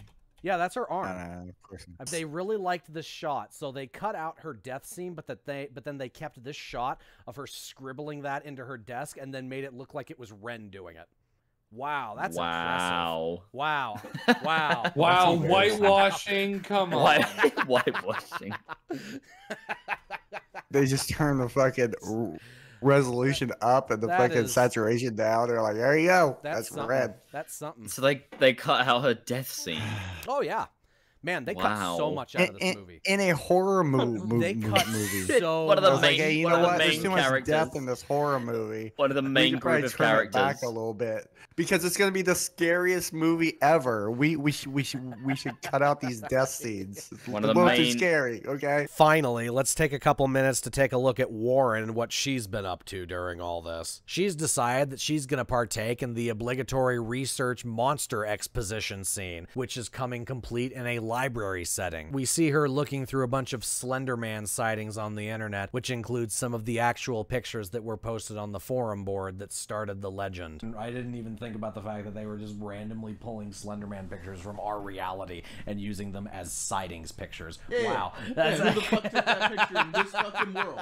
In this world, not our world. They know that it's fucking photoshopped in our world, obviously. Yeah. But who took that shit in the movie? Yeah.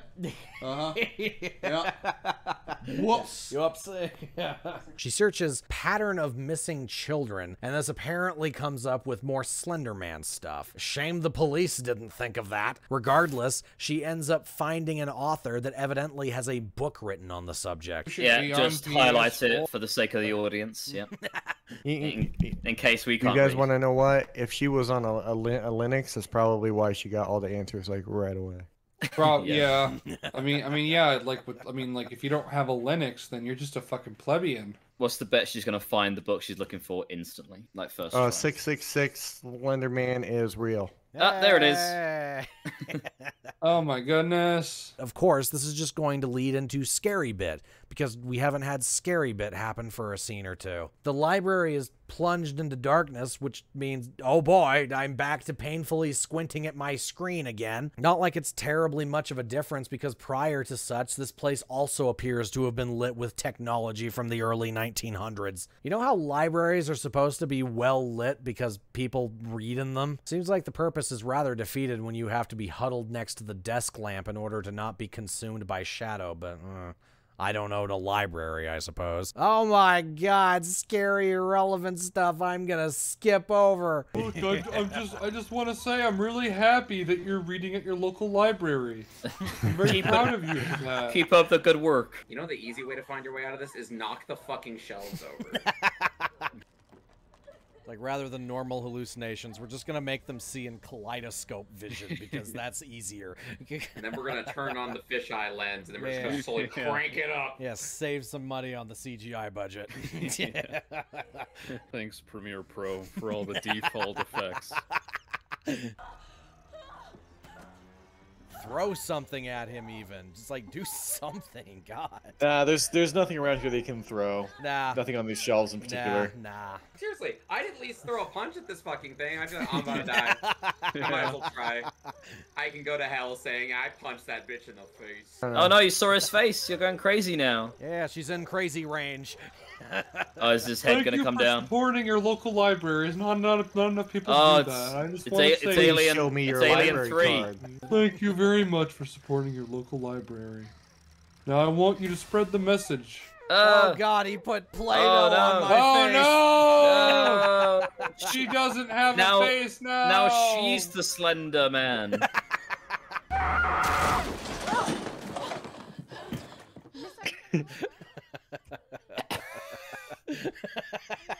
Why did Slender Man do that? Why? Just to troll her? This is incredibly scary. So as we cut to school the next day, Warren approaches Hallie and proceeds to act insane at her. She explains the contents of the book that she got from the library and how it coincides with their little dilemma. Let's take a look at the fruits of her labor, shall we? Paranormal contact with bioelectric systems often result in a symbiotic relationship. The effects on host organisms have been well documented and manifest in various forms such as personality change, bizarre behavior, mental illness, psychosis, loss of touch on reality, self-mutilation, and non-specific dissolution. They just disappear. I have many questions. Paranormal contact with bioelectric systems often result in a symbiotic relationship. Okay, I'm guessing you're talking about possession here, hiding the sentence "ghosts can possess people" behind a collection of fancy wording. Everything you say from that point on is just describing possession. Personality change, self-mutilation, psychosis. It's kind of hard to say though, because for whatever reason, you decided to throw the word symbiotic in there. Contrary to what you may be thinking, possession is not symbiotic, rather implies that the host is getting something out of the whole ordeal. I'm not sure why you didn't go with parasitic, Mr. PhD paranormal expert, but I suppose you just didn't think that that word conveyed the level of your sophistication properly. Also, so I googled non-specific dissolution, jumped through a lot of hoops to figure out what the hell you meant by that. The phrase seems to be primarily used for the context of chemistry. A lot of the results I got were papers that were simply using it in passing in certain pharmaceutical or other observational reports. So instead, I looked up the definition of dissolution, and I got the closing down or dismissal of an assembly, partnership, or official body. So basically, it means for something to end. So therefore, a non-specific dissolution would be for something to end in a way that is lacking detail. Little bit of a stretch for that to mean disappearance, movie. You guys sure did go through a lot of trouble to try and make yourself sound smart in this scene. How many thesauruses did you go through to come up with that? I know a greater majority of people watching Ren babbling on about this said to themselves, I have no idea what she's talking about, but it explains everything. But I, for one, decided I wanted to know what exactly you were going on about. I suspect I'm probably the only person who has gone through this much trouble for this movie. What do you suppose those those words on screen mean? A non-specific dissolution. Yeah, I was just rereading that. Dissolution. I have no fucking idea. It means that a it's dissolution very that's non-specific. so that the writers can do whatever they want. They just disappear. So. Non-specific dissolution. What? Wait. Non-specific No, wait. That is specific though. They do disappear because Slender Man chooses them to make them disappear, so it's specific. Ah, that's irrelevant. It's the actual disappearance itself, man.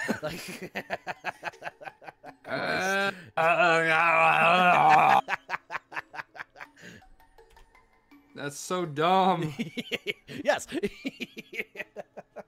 Why didn't the author just say eventual disappearance? Do you really think that the demographic of people that are coming to read about Slender Man possession are going to catch the nuances of your pretentious writing style? Oh, I suppose they would, wouldn't they? Let's not dwell on that. How the hell did Warren know what nonspecific dissolution meant? It took me like 5 minutes to derive disappearance from it, and that's with me looking for that answer. How long do you think it took our little not reporter here to figure it out, as she's sitting here stuttering and pausing mid-sentence as if she's forgetting what she's saying, even though she's reading it from a book? Anyway, there's a bit of banter between the two, and then Warren asks Hallie if there's been anything weird that's happened to her recently. Hallie is hesitant at first before admitting that she saw Slender Man in the trees when Tom asked her out. Damn. I don't think words could properly describe how irritated I would be if I were Ren right now. I just went through literal hell while I was at the library trying to figure out how to save us. I was being tormented by the thing for what felt like hours, and I briefly lost touch on what was actually real. You're slightly spooked because you thought you saw him at the end of the tree line while your crush was asking you out. I'm so sorry for your traumatic experience, Hallie. So, I'd like to point out, as some of you may have already noticed, the actual narrative is getting pretty jumbled at this point. The obvious cutting and re-editing that took place in this movie becomes oh so much more prevalent in the second and third acts. Basically, what we can come to on this is that the movie stops having a story at this point and just kind of becomes a series of scenes showing random things happening. There are setups given to us that are almost immediately forgotten, and as we move forward, you'll find that this is just going to devolve into a barely coherent mess of CGI paint splattered against a wall. So what this is basically coming down to is I'm not going to go over it. It's all useless. Instead, I will provide you with my buddies and I laughing at it, because honestly, there's nothing of substance to go over other than Hallie's an idiot and thought that the sound of Katie's ethereal voice calling out to her from the woods meant, "My missing friend's in there. I better sprint headfirst in without a flashlight." I'll follow this disembodied voice of my missing friend out into the woods because that's, yeah. Well, because it's Katie. Whoa. It's my friend. Well, yeah, it's clearly. Just calling my name. Why wouldn't I answer? Why, you wouldn't answer your friend when they say your name, Yeah. Tom? What's wrong with you? Well, when she says "help me" in a distorted, like, echoey voice, it's like, yeah, that's. Katie! Katie, can you come here in the woods? Jesus fucking Christ! Oh my god! Katie? Oh my god! You fucking scared me, dude! Holy shit! That was the scariest thing in this whole movie. Jake, you come here a minute. Oh my god. Makes complete sense that Katie would be calling me in the fucking woods when everything bad's happened in the woods. Yeah. Yeah.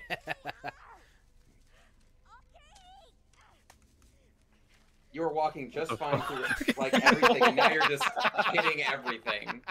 Are the trees closing in on her? What the fuck is this? Oh my god. No, they got Cody. No. It's Katie. He didn't see her. She's completely set. Corner. He's gonna be around the corner. Shit. There he is. There's the boy. Oh my god. Ah, it was a dream. What was that fucking edit? Yeah, I'm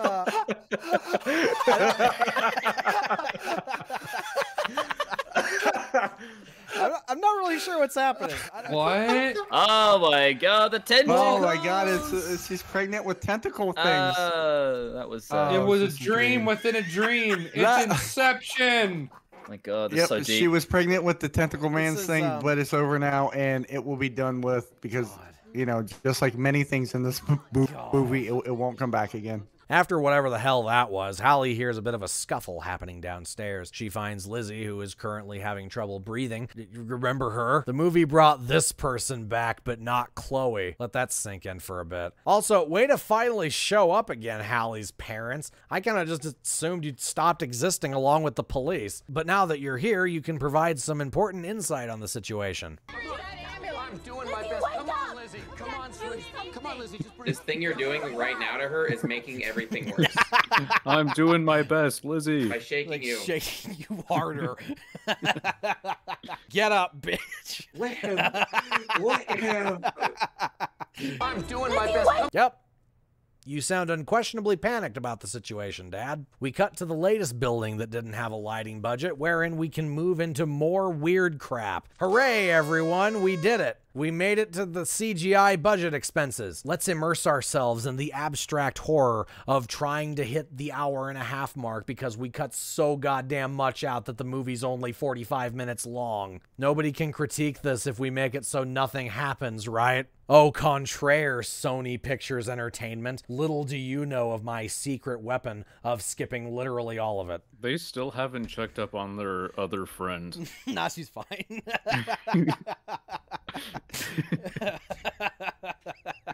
Meta-narrative. Hey, Tom. I'm not Are you around. No, leave me. Fuck off. Leave me alone. You love that text up above that said, like, "Hey, don't look at that video." Like, I won't. It's like sarcastic, like, oh, I won't look at the Link video. to this, Wink, don't wink. look at it. Oh my gosh, they closed their folders at the same time. What are you looking at?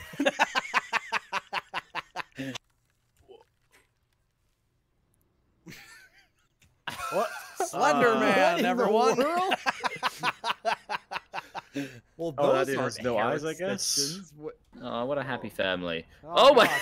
Evil grandma. Oh, the trees are What the locked. fuck was that face? That was. Yep. Yep. There you go. Hi, Slender Man. Ah. Get subverted. Where are you even going? You're telling me she just did like a loop around the entire hospital just to get back to the same room? Lizzie, like, you forgot to put your makeup on. Oh, God. You're very pale. Oh, what? Oh no. What? They Oh found no. She's having Wait, a they stroke. CGI'd her mouth. They Twitch. CGI'd her mouth twitching? Yes. Maybe. God. Think You she don't can't. just ask the actor to act straight. Ah! Whoa! What the fuck? You The know forest.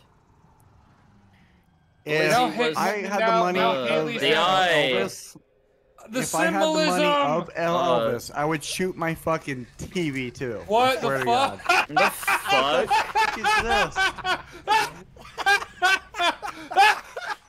The fuck is going Her on? face looks like a foot. Oh, the gate. Wow. Yeah, I'm good. It was all very important plot information that we got there, Tom. Sorry, God. what information? What did we get? This is by far the scariest movie in history. I told you, man. Like, I like Antichrist 2 movie, but you're not Lars von Trier. I can't believe I'm saying that, but Lars von Trier is a better filmmaker than you. DMT trip number 2 down. Awesome. Let's see how much more blood we can squeeze out of this stone. Lizzie's crazy again, and she starts screaming about someone who doesn't have a face. Hallie acts like this is a surprise. Have you tried shaking Whoa. her really hard and saying, "I'm doing my best"? Like, You're telling me Slender Man was part of this? now armed with her latest bits of easily inferred information, Hallie goes to Lizzie's laptop where she finds out that she's also been on the super creepy Slender Man website. She clicks play on a button that was just there.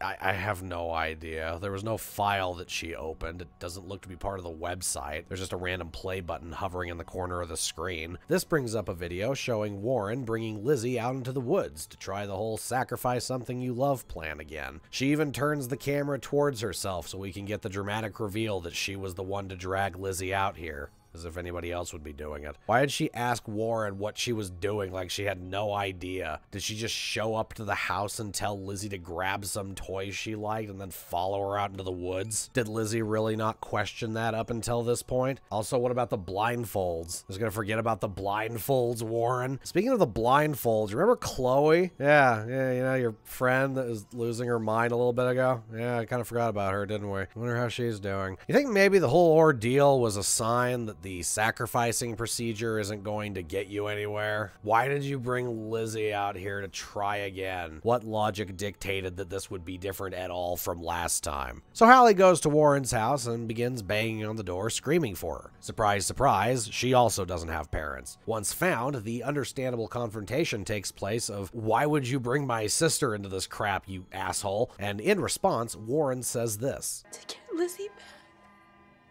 To make him stop. I'm sorry, what was that? To get Lizzie back. One more time, I'm sorry, what? Wow, you forgot her name. That's great.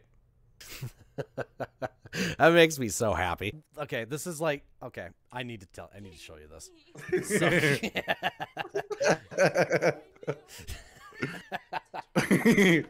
So that subtitle there. I'd like to point out, Lizzie is not the one who is missing. No. No. No. Oh my God! The yeah, characters so forgot Christ. what each other's names were. Oh Hey man, my that's not as God. bad as people forgetting their lines. Like Holy reading fuck. other people's lines. Jesus. To get Lizzie back, you're trying to get Katie back, you retard. Oh my God. Isn't this movie Oh my great? It's just like we have to get Lizzie Oh, back. it's outstanding. What, you mean your sister? Like, no, our best friend, the redhead. It's like, what? What? Who the fuck is Lizzie? I'm not sure if Joey King said Lizzie intentionally or if the script actually said Katie and the editors used the wrong take. But either way, it's beyond hilarious. We get stupid implications regardless of what's happening here. Because if it's the former, then that means that the writers forgot what their characters were called. Or if it's the latter, that means everybody involved with shooting either missed her saying that or responded with the general attitude of, meh. We're almost done. And then during the entirety of the editing process, not one person called the actress and said, yeah, Joey, we need to ADR a line from you real quick. Let that sink in for a moment. Really bask in it. If there is nothing else you take from this video, just understand that the people in this movie were mixing each other up by the end. There's a certain beauty in that I don't think can be conveyed in words. And so Warren explains how giving Slender Man something you love isn't enough, and how he actually wants them. If we gave him everything that he asked for, and we weren't holding any more cars, I don't know why he did not take more. I don't know why. This is followed by scary cicada noises coming from downstairs. We get the same thing we got with Chloe, where Warren's phone shows us a video feed slowly making its way up to the attic. Warren says, That's here. and I couldn't help but close my eyes in meditative embarrassment from how much they barely even tried to disguise that this character is just explaining to the audience what's going on. I better stand here and do nothing. This is followed up by the trees pulling an Evil Dead as a bunch of branches burst through the window and yank her out into the darkness. I guess Slenderman can just do that. Okay. Yeah. Damn. That death was unceremonious as hell. I guess that means we're at the climax of the movie now. Kind of hard to tell, though, because this movie has already shown it has zero regard for its characters, on top of the fact that this spooky scene is exactly the same as the last spooky scene. Nothing's really changed. Slender Man isn't doing anything different from what he normally does. He's pretty much just decided this isn't fun anymore, and so he's moving things along a bit. I know the whole point of the movie is for us to watch this and think, oh, mysterious. But in all honesty, I find it kind of hard to watch this and not immediately feel that Slender Man just got tired of forming castles out of his mashed potatoes and finally decided to just eat it. At this point, we get some flashbacks to some dialogue that we literally just heard, which makes Hallie come to the conclusion of, huh. Yeah, maybe I can't beat the reality bender. Which prompts her to decide to go sprinting into the forest again with the intent of sacrificing herself. Why would she do this, you may ask? Other than the fact that she knows that we're almost to the minimum time limit at the very least. Unfortunately, I can only guess, because as is the case with pretty much everything beyond Katie's disappearance, the events of the film are so incredibly disjointed and seemingly unrelated to one another that it's almost impossible to decrypt the motivations behind any of these idiots' actions. Thanks to good old studio boardroom intervention, the canon of Slender Man is that Warren did crazy stuff because she was crazy, and then Hallie gave up and went frolicking through the forest to play hopscotch with the neighborhood pedophile. And this in turn made Lizzie decide to monologue profound Slender Man stuff after her insane screaming fit in the hospital. Oh, zoom in. Yep. Okay. Oh, where's the boy? Yep, nothing there. Let's do the eye zoom. Nothing there. Let's pan over. He's gonna pop up there. No, pan back. Yep, pan back. Oh my god! Oh my god, there he is! What a surprise! Oh my god, you could I'm almost very see his much face spooked. if it wasn't so fucking black. everybody screams because I look like a tree, and it's really mean and offensive. And it hurts my feelings. Can you please apologize? It's hurting my feelings. And that's pretty much exactly what happens here. After Hallie steps through the gates of hell, she's greeted by their recruiting agent, to which she immediately says, "Take me." Slender Man agrees to these terms, but as he begins the taking procedure, Hallie says, but now you're big and scary, so perhaps not. And then she runs away. From Slender Man. Hello, Peter.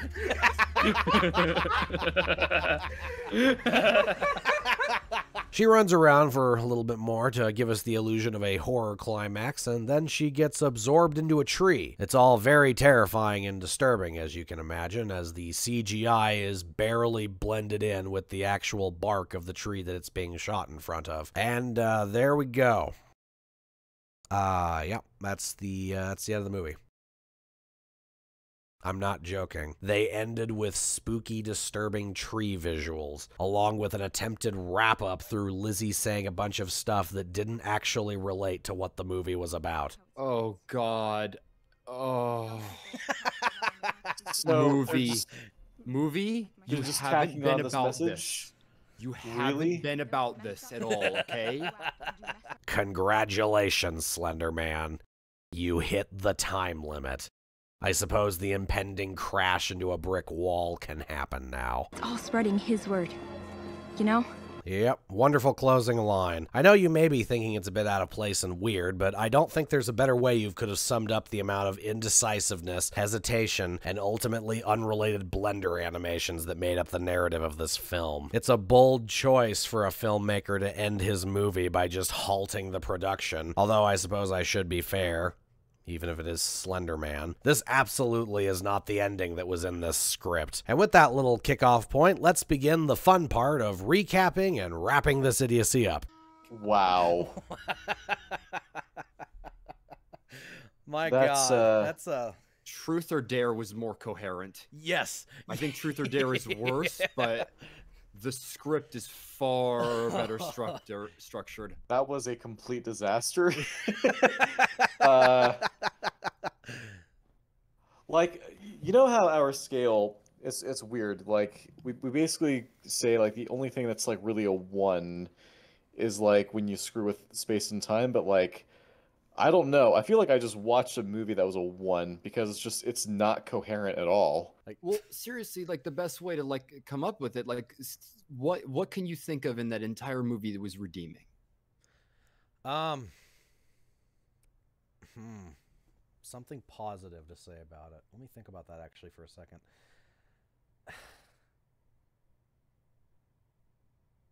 I'm not even like exaggerating. I know, or like I know. Someone could be like, "You're not being charitable. You can't think of anything." I'm like, No. sorry, I can't. I am actually like trying to think of something good about the film. I'm racking my brain for the most like. I can at least think of A Quiet Place 2 being coherent. Yeah. Yeah, like the there's a clear through line for how like it's easy cause and effect and structure, but it's all the details that don't make any sense. It's but at least, easy to follow.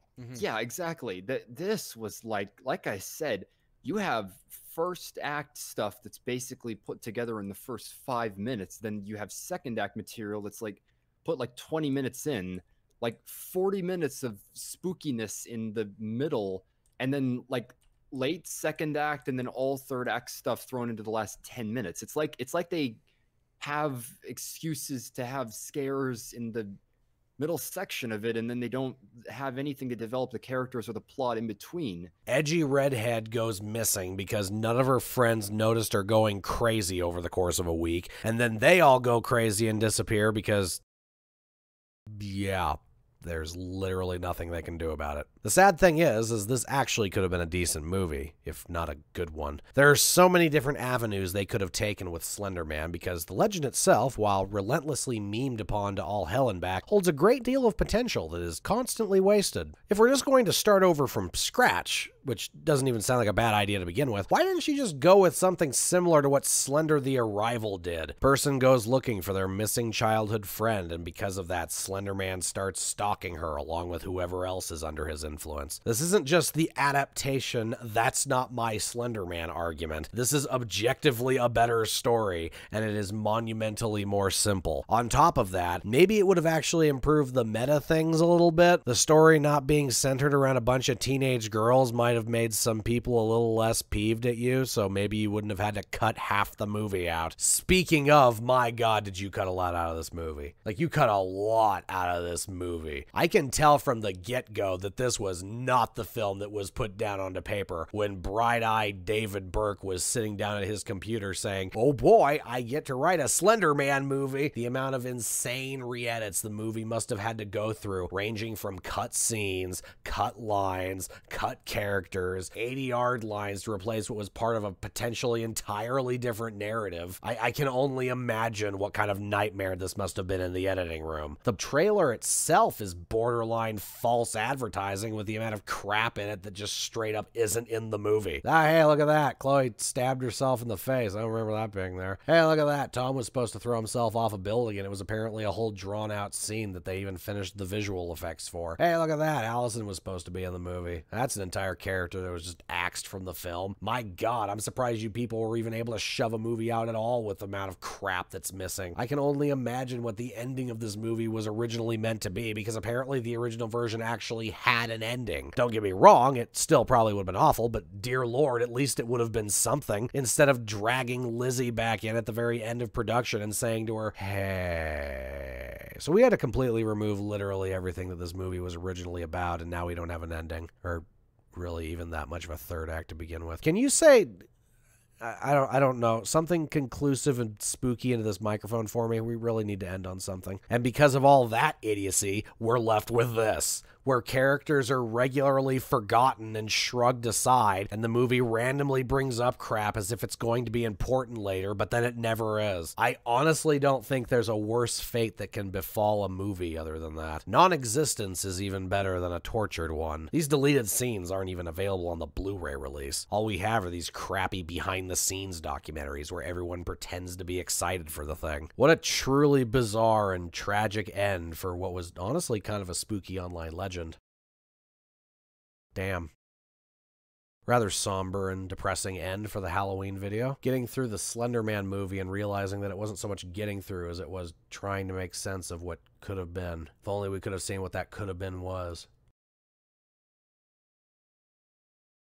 On that note, let's take a look at the original script. Oh yes, dear viewer. Turns out the original script was, I don't know, leaked or released or something. But before us, we have the original vision of the film and all the bull crap that was mercilessly sliced away from the final cut. And we will be closing out tonight taking a look at some of that bull crap, as well as an overall summarization of the differences. Gather around and grab your marshmallows, because this thing actually isn't that bad. Well, let me rephrase that. It is bad. A lot of the events actually play out fairly similarly, and thus the same problems as before are present. However, there are a significant amount of differences and a significant amount of extra content that provides missing context and gives us a peek into something completely different. Some of you may be thinking that it isn't even worth going over at all because none of it is in the movie, and so therefore none of it is relevant to the film. Death of the author and all that. Normally, I would absolutely agree with the sentiment. References from outside the film should not be pointed to as defenses or critiques to information that is or is not in a movie. However,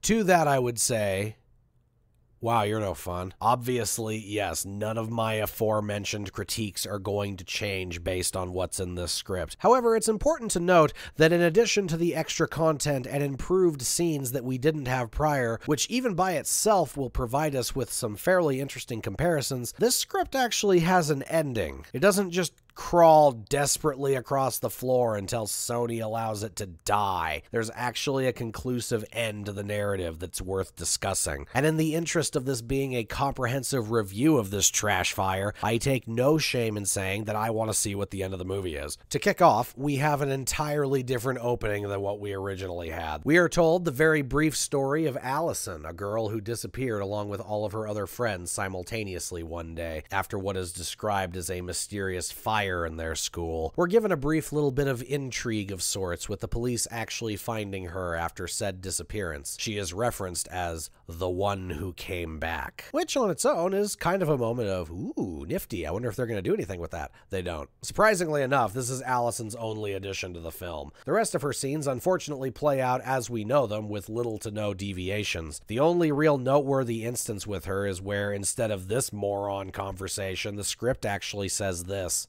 An IM pops up in the chat box below. Simple, like a programmer's prompt. The name Alleycat93 next to it.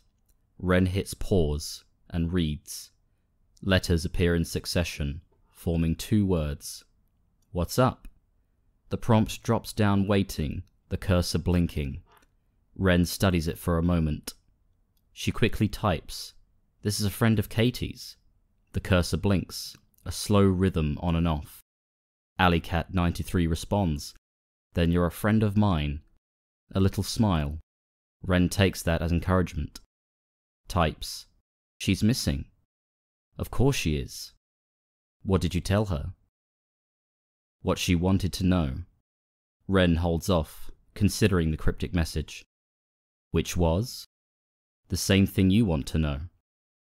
Ren's mouth drops open a bit, as if she's going to say something. So, yeah, that's already better than what we got. One thing that is worth mentioning is that all of this apparently takes place in 2001, meaning that the movie obviously takes place after these events rather than before or during. This is a bit of a double-edged sword because on the one hand, this adds a level of depth to the timeline of the film, creating an interesting gap between Allison's reappearance and Katie's disappearance, whereas the final cut was basically just saying to us, whoa, she was crazy and then Slender Man took her. The script was apparently telling us that she had already gone through that hell many years ago, and her purpose now is actually just to be a conduit of Slender Man meant to tempt and pull more people towards him. Bit spooky and definitely adds a bit of depth that wasn't there before. However, on the other hand, the script isn't exactly clear on Allison's current whereabouts. The last we see of her is just her being thrown in good old CenturyLink's mental health department. No information is actually ever given to us on if she got out of the asylum at any point or if they just threw a laptop into her solitary confinement cell. However, while I would say that the issue is certainly still present, it is definitely lessened with the information that we're provided with. All in all, this is a far superior opening to the film, and one that very quickly sets the tone for what the viewer is about to see. Allison is still a useless character, unfortunately, but this much-needed background for her provides a more personal connection and allows the audience to be a bit more on edge when they realize that's the person Katie's been talking to. Contrasted with the final cut of the film, wherein she is a completely random and out-of-place exposition dump truck that's merely there because she literally has to be, because these 3 morons aren't going to be able to figure out what to do without her. What an incredible difference made by such a seemingly insignificant narrative addition. Typed words appear on a glowing screen, 1 letter at a time. No one ever saw them again. Exterior clearing. Day. Panning over girls' stuff, abandoned on dead grass. They left things in the clearing and walked into the trees, holding hands. A title card appears. Cumberland, Rhode Island. We keep panning over the discarded items. A journal, a photo, inexpensive jewelry, a bedazzled cell phone, but each item is either ripped or smashed. News video, that clearing, police search with dogs. One of the policemen holds up a teddy bear, torn in half. All the girls were like totally normal. None of them was on drugs or anything.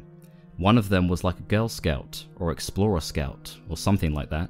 A rapid-fire series of class photos, teenage girls' faces, some freckled, most smiling. Jennifer, Ellen, Allison, Carly, Rebecca, Margot, Kylie. On video, a cheerleader talks directly into her webcam. The school library burned down the same day. It was pretty freaky, some pretty mysterious shit. News footage, police and firemen mill about a smouldering structure. A still-standing sign says Cumberland High School Library. On video, a boy with glasses talks to his webcam. I just can't see a natural fire burning that hot. I bet the only place anybody ever seen anything like that was in Hiroshima. Exterior, school library. Day. The same burned structure.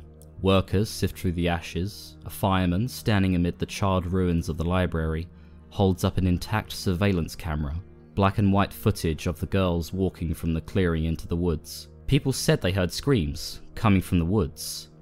Follow a girl through waist-high sunflowers. But Allison Riley wasn't like the others. She came back.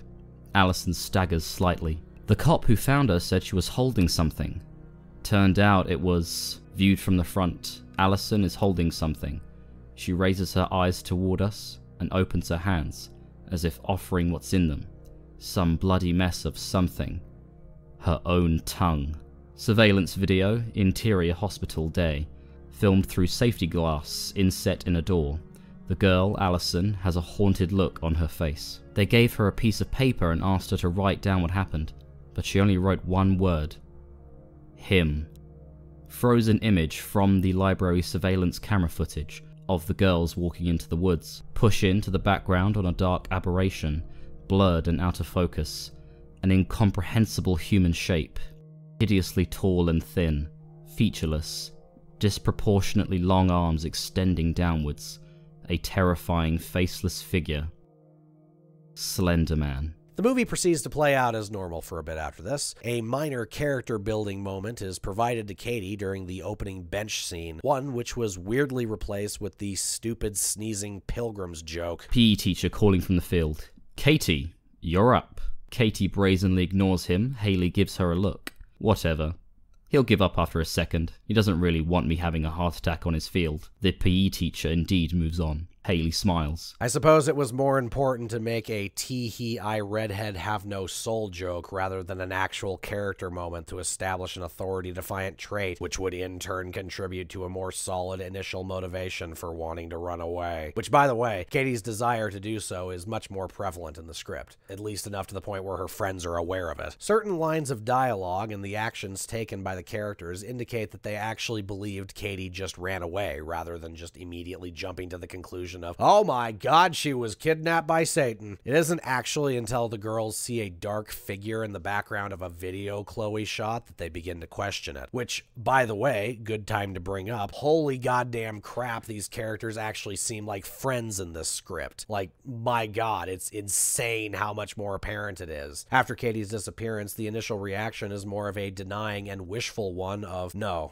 she'll be back to school tomorrow, rather than one of, We're all prisoners because of you. and that line's even still in the script. Another much-needed scene that was cut from the film deeply illustrates this further, that being the police questioning scene. I know, right? The police actually did something in the script. Let's take a look. Interior school conference room, day. The blank white walls give it the feel of an interrogation room. Haley sits opposite a stern-faced principal and two police officers. When did you last see her?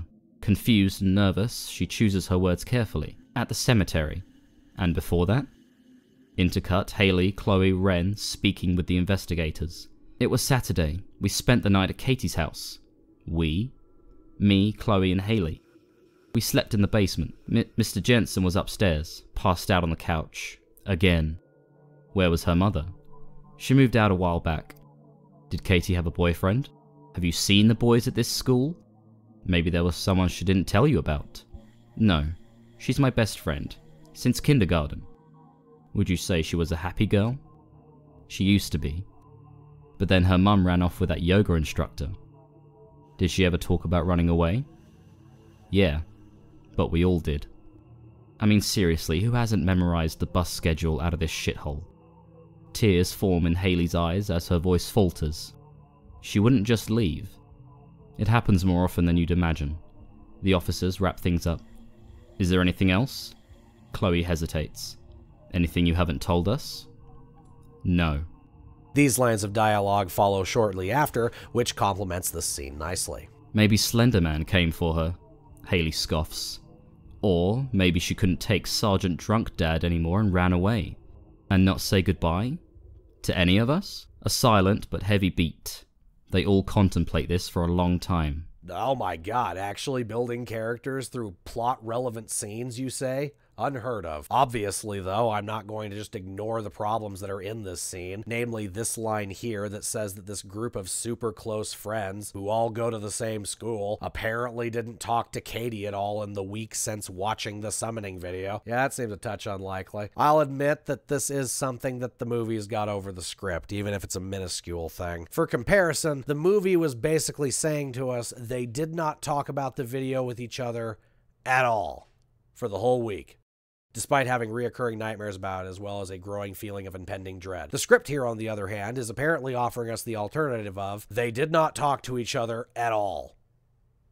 So, yeah, we kind of lose either way here, movie. But yeah, given the choice, I suppose you technically have the superior route here. Congratulations, you actually could have been worse. Probably the nicest thing I've said about you. Barring that little rough patch, this is absolutely a scene that I cannot comprehend a reason behind its removal. It actually just makes everything better. A, it gives the police a reason to believe Katie just straight up ran away rather than being kidnapped. This would obviously redirect their investigation away from anything that would lead them directly to Slender Man's not-so-proverbial doorstep. B, this scene, while not exactly the most original way to do it, is still a tried-and-true method of believably portraying exposition between characters and establishing any important motives or traits. We learn a significant amount about Katie here, on top of what I would dare say is a fairly well-executed moment for the audience to actually connect with these kids. These kids who are actually upset about their missing friend and how it's only just now starting to sink in. Other minor yet noteworthy differences include a significantly expanded and improved dinner table scene and a significantly expanded and improved basement scene. The summoning video still exists, unfortunately. However, even that little bundle of idiocy is still improved upon, if even ever so slightly, as the script opted to actually have the Slender Man summoning video be Slender Man related. Oh yeah, that's something that's worth mentioning. All that weird-ass Illuminati, third eye, evil pregnancy crap, all of that is completely and utterly absent from this story. The flashy bit of the summoning video is revealed to actually be split-second flashes of Slender Man. Oh, there is this. This is weird. So, if we ignore the fact that we're putting the forest demon in a mansion now, I love how they make sure to inform us that the location of this hidden mansion is unknown. I wonder why this was cut. Anyway, one of the most significant points to reference, and one of the main reasons the script is superior to the film, is the angel scene. This was the part of the script I got to where I really started thinking, oh, this is a way different tone to it, and one being much closer to what I would expect a Slender Man movie to have. When I said before that I couldn't comprehend a reason behind the police questioning scene not being in the film, it doesn't even come close to how much I cannot fathom why this is not in the movie. Its absence actually just makes it worse. Exterior, old cemetery. Why a cemetery? It's hardly worth a field trip. I mean, it's a goddamn cemetery?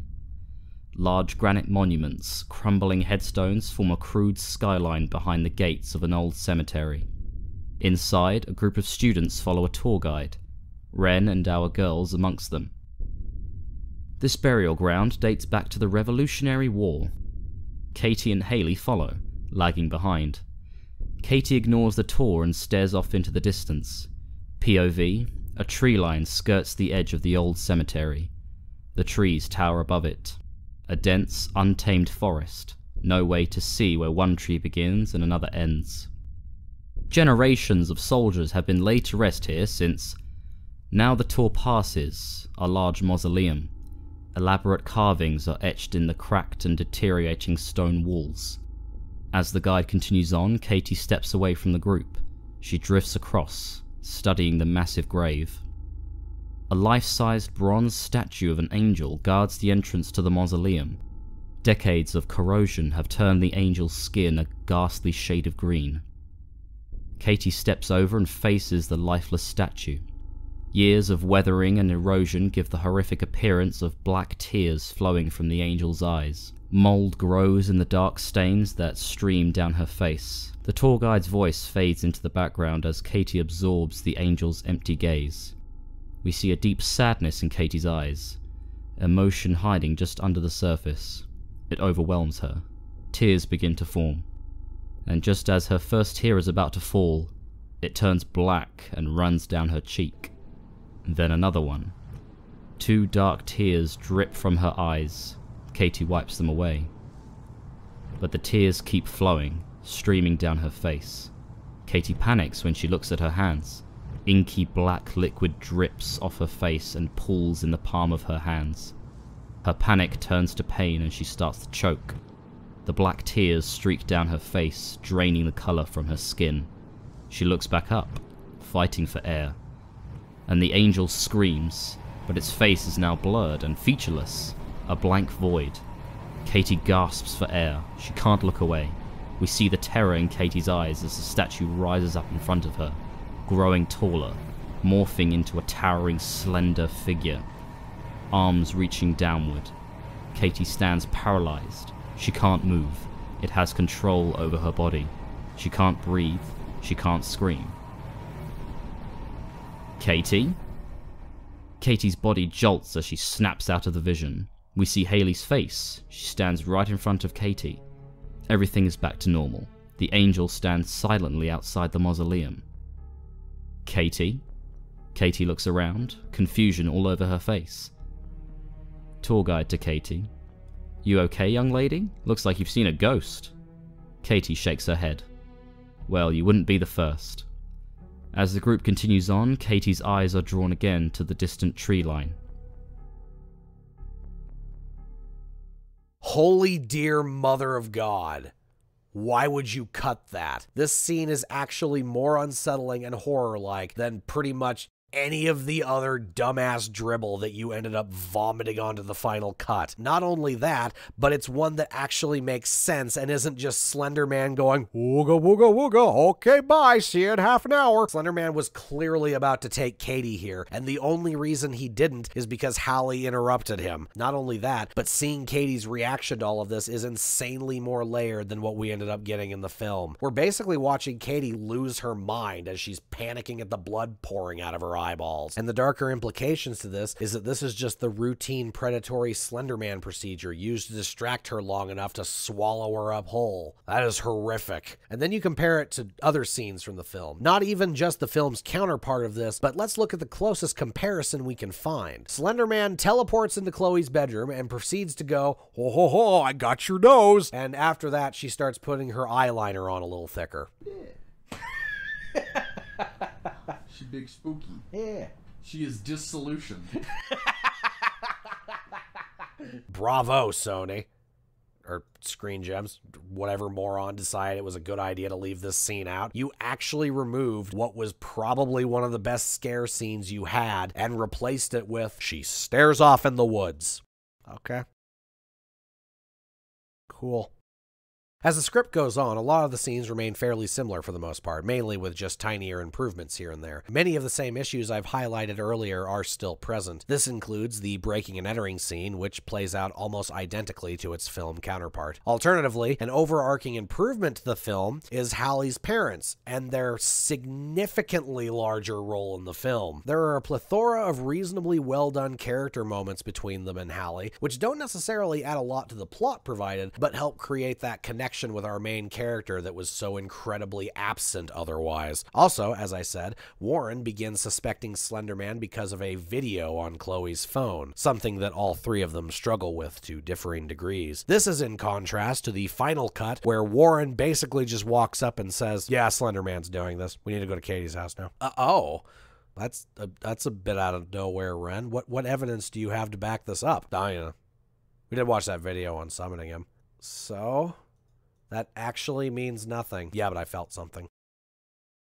Okay, you did too. The fates have already been decided, my friends. The gods have spoken to me in my dreams and informed me that I have been chosen as the prophet who will guide the worthy through the turbulent times ahead. Katie's father still gets out of prison the day after assaulting a kid in her bedroom, so that's still stupid. However, the scene is extended and made a lot more tense because Warren decided to not just instantly wake him up in the script. They actually tried the slightly more sentient option of sneaking in first. It isn't actually until Ren knocks something over and startles him awake that she sneaks out of the back and rings the doorbell to get his attention away from Hallie and Chloe, who at this point are hiding from him as he moves through the house with a gun looking for the intruder. Moving on, we have even more small upgrades in quality throughout. Instead of this hilarity, the scene scene is significantly more unsettling, with the choking being replaced with Chloe frantically scratching at horrific lesions that are climbing up her arms and over her face. Slender Man is more drenched in shadow in this scene, making him harder to distinguish from the tree line, so Hallie isn't even sure if what she's seeing isn't just pareidolia. The library scene is actually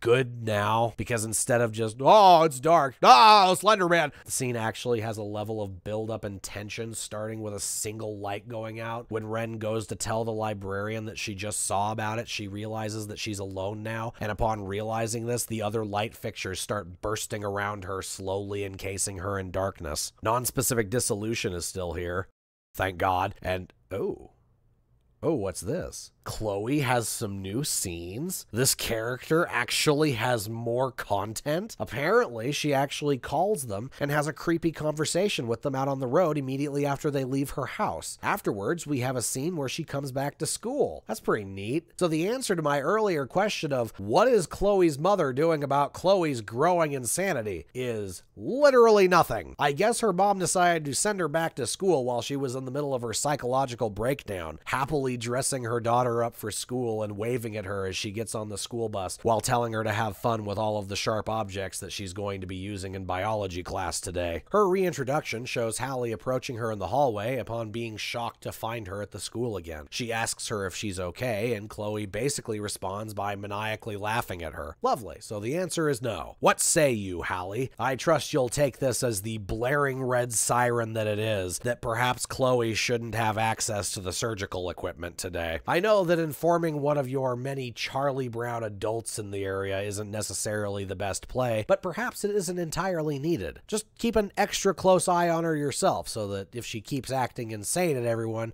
potential tragedy can be... or not.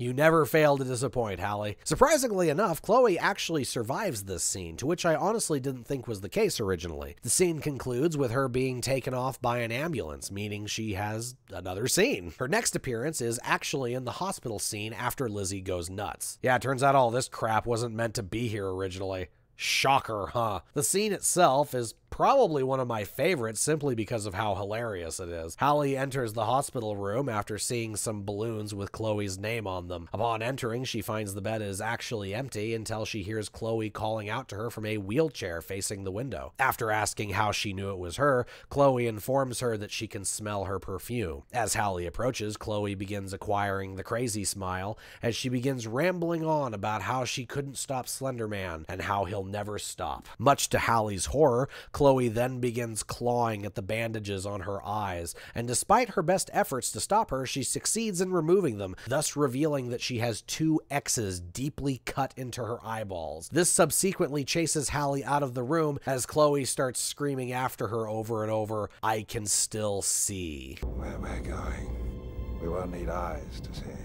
Couple funny implications that become rather prevalent here. One being that this moron apparently couldn't wrestle a scalpel out of a teenage girl's hands before she successfully carved 2 X's into both of her eyes. Gold star for you, man. I imagine you're one of those people who has a hard time opening new ketchup bottles, aren't you? The second implication here is that the doctors apparently just ignore their patients here when they start randomly screaming insane crap at their visitors. Truly beautiful. Tom also has his death scene after this. It's pretty funny. However, this is the point where I'd like to actually direct attention to the end of the film, where we can begin discussing the hands-down biggest change from script to film, the ending. How amazing is that? We're actually going to be able to see the ending of this idiocy. The ending that Sony deemed unworthy for us. Let's see what we got here. So it turns out we're going with the mansion thing. What the fuck? That's amazing. You guys are actually doing that, huh? Slender Man lives in a mansion, huh? Sure, why not? Complements the summoning video pretty nicely. Warren apparently found that Allison posted some random numbers before she deleted her account. Further research showed that these same numbers were posted by other users as well shortly before their accounts were terminated or after people were asking them how to stop Slender Man. A good old Google search finds that these numbers are actually coordinates, and upon checking these coordinates, we find that they are the super secret code to the location of Slender Man's hidden mansion, and it's conveniently within driving distance.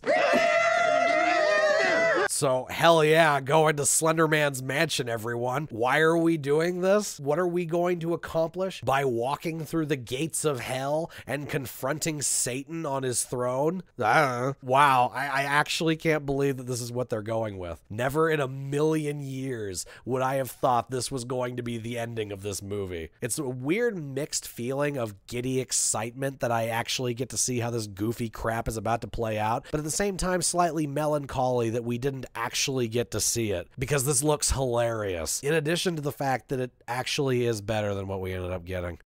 Let that sink in for a minute. Hallie and Ren going to Slenderman's house and telling him to leave them alone is a better ending than what Sony gave us.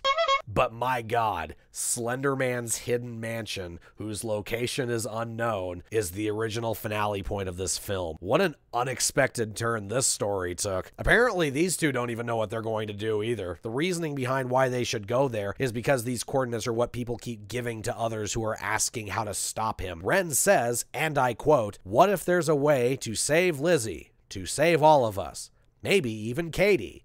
We can take my mom's car." I will say fair enough, because yeah, what the hell else are you gonna do? But that's not gonna stop me from laughing at you. Additionally, Google Maps even has it tagged, and the actual image of the location is blurred out like a government base would be. So damn, I guess it isn't actually unknown. Apparently you can just straight up look the place up on Google Maps. I wonder if the police ever tried looking for all those missing kids at the weird pixely spot in South Carolina labeled Slenderman's Mansion. Apparently it's on the direct front of his Wikipedia entry, but Slenderman thwarted any investigative efforts by editing it to saying it's hidden and unknown. So as the two head out, they start seeing Katie in the distance, beckoning them and drawing them in and such. When they finally reach the mansion, they see her head inside and think, this is still a great idea, and head on in themselves. Also, this is our payoff for the gate and the bells, by the way. The implication we're being given is that the bell is literally Slenderman's doorbell. Isn't that beautiful? Even after hearing her weirdly laugh at nothing and seeing her Blair witching off in the corner, Hallie and Warren still decide it's a good idea to run up and start conversing with her. The scene that follows, however, I will say is pretty neat. A nifty little payoff that we never got with Katie's disappearance. The girl slowly turns around. She looks up at them, dark circles around her eyes. It's Katie. The girls rush towards her. Katie! The lights from their phones splash off the walls, light bouncing around the room. Are you okay? But Katie doesn't speak. Come on, let's go. Ren grabs Katie's hand, but she violently pulls away. Katie, what are you doing? Come on. Still, she doesn't move. It's like she doesn't even see them. And then Katie speaks. We live here now. Katie looks to the ceiling high above their heads. With him, here in the absence. Katie looks directly at them. In the nothing. And at that exact same moment, the girls' phones die. The flashlights disappear and the room goes dark. Katie, please! Let's go, goddammit! The girls grabs Katie's hands, but she won't move. It's like she's carved in stone. Her body's stiff and rigid. Then a haunting sound fills their ears. A bell echoes outside. It filters through the walls. The girls freeze. A shiver rolls down their spines. Suddenly, Katie arches backwards and a sound comes out of her lungs.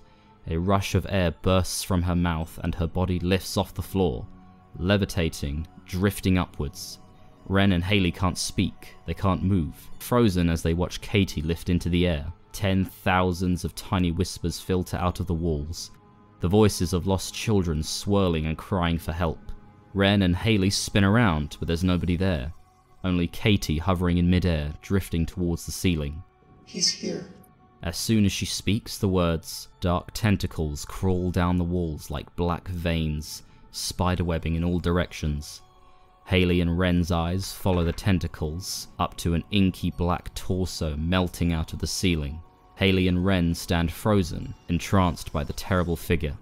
Long, thin arms forming, reaching towards Katie as she floats upwards. Her body warps and deforms, and she is absorbed by the figure dropping down from above. Then a face evolves, staring at them without eyes. A blank, empty void. Ren starts to bolt for the door, but Haley just stands there. Ren grabs her and spins her around. Haley, run! Yes, Hallie and Ren are idiots. This is known. Obviously, don't approach the weird candy truck here, guys. What did you honestly think was going to happen? Especially after you approach her and she starts saying weird crap at you, you'd think that would immediately be a moment of, well, this isn't gonna work. Sorry, Katie, I tried. However, that being said, I can't even necessarily say it's a problem with the scene because it's absolutely something these two morons would do. Also, yeah, going to Slender Man's mansion was a bad idea. Shocker. A chase scene ensues, one that actually plays out for a decent amount of time, and in a rather cliched way, Ren actually ends up sacrificing herself for the sake of buying time for Hallie. She goes on to say that all of this is her fault, and the aforementioned rather melodramatic line of, "You go, I can buy you some time." Definitely a bit of an eye roller, but then you consider the alternative. And the thought occurs that, yep, yeah, this actually isn't that bad. From here on out, the movie plays out as normal with its taking of Hallie, with a few notable differences. With that in mind, let's take a look. This close, Haley can recognize that Slender Man's suit isn't a suit. His tie isn't a tie.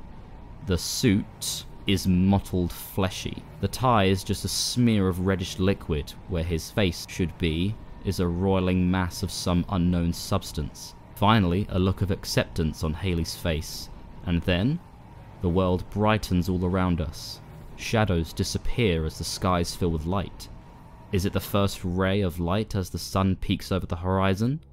Or something else? Haley gasps as a blinding light explodes all around her. It slowly dissipates, and we see the large, gnarled oak tree. But now it towers over a clearing in the woods. A silent, empty void. An absence. The mansion has vanished into nothing. Cut to, interior, Lizzie's bedroom, months later, night. Lizzie sits at her computer, designing a missing flyer with Haley's picture on it. We can see Lizzie has recovered from her mental episode, but she's definitely worse for wear. And then... Lizzie listens, not sure what she heard. She gets up and crosses to her door, opens it, peers out. Nobody there. But just as Lizzie goes to close her door, Lizzie turns, exits her room to investigate. Haley? Interior, Haley's house, hallway, continuous. Lizzie moves down the hall, still nobody there. Lizzie. She sees the back door open, heads that way. Exterior, Haley's house, night. Lizzie enters the backyard, looks around. Haley? But nobody is there. Only the forest behind the house. A tear rolls down Lizzie's cheek as she searches the endless trees. No Haley, just tangled branches. We can't tell where one ends and another begins. And then we hear something, unmistakable. A bell echoes in the forest, and off Lizzie's scream, we smash cut to black. The end. Damn, what a surprise. The script actually had a superior closing scene, in that it had a closing scene. It wasn't just Lizzie aimlessly mumbling into a microphone about viruses. A rather important detail to take note of here is that apparently this was the first time we actually got to see Slender Man up close in the original version. Actually amazingly done. That is absolutely the route they should have taken. In the final cut, Slender Man was stuffing his non-existent face into the screen every 10 minutes, but apparently David Burke actually realized how horror works and decided he should save the reveal of what Slender Man fully looks like until the end of the movie. Imagine that. With that in mind, that means that all of the other scenes he was in had to have had him obscured or in some way not fully visible so that we could get this reveal in the first place. That alone improves some of these scenes tenfold. And so, Mr. David Burke, even though you crammed several obvious elements from The Ring, Event Horizon, Sinister, Blair Witch, possibly The Haunting, and I'm pretty sure others I'm forgetting to mention, into this script, you gave Slender Man a mansion and tagged his location on Google Maps so our characters would know where to go. You made Chloe the funny crazy person. You gave Hallie and Tom an utterly hilarious Romeo and Juliet scene where the two yell at each other from their respective positions while the gathering crowd simply observes and nods at the whole ordeal. You did pretty much every single single goofy-ass thing you could have possibly done with this movie, just short of casting Tommy Wiseau as Slender Man, and it's still infinitely better than what we ended up getting, because you were actually able to write the characters with a believable sense of humanity, and you know how to write decent horror scenes with building tension. Rather than just flashing Illuminati crap across the screen and calling it horror, you actually wrote a horror movie, even if it wasn't necessarily that good of one. And don't mistake my praise for the characters as one for calling them deep, because they aren't. It's important to note that this script doesn't necessarily convey multiple layers of these people, moreover than it does a humanity that was very much lacking in what we just watched. It doesn't take much, but an extra line here or a different action there really changes things up. And that's what a lot of this was, because in the end, most of the scenes did play out pretty much the same as before. The differences came more so in the nuance that was ripped away. There's a very short scene where Hallie comes home after her date with Tom and just breaks down crying because of everything that's happening. And this is an example of something where a Sony boardroom executive would look at it and say, this doesn't advance the story, nor is it a scene that Slender Man is in.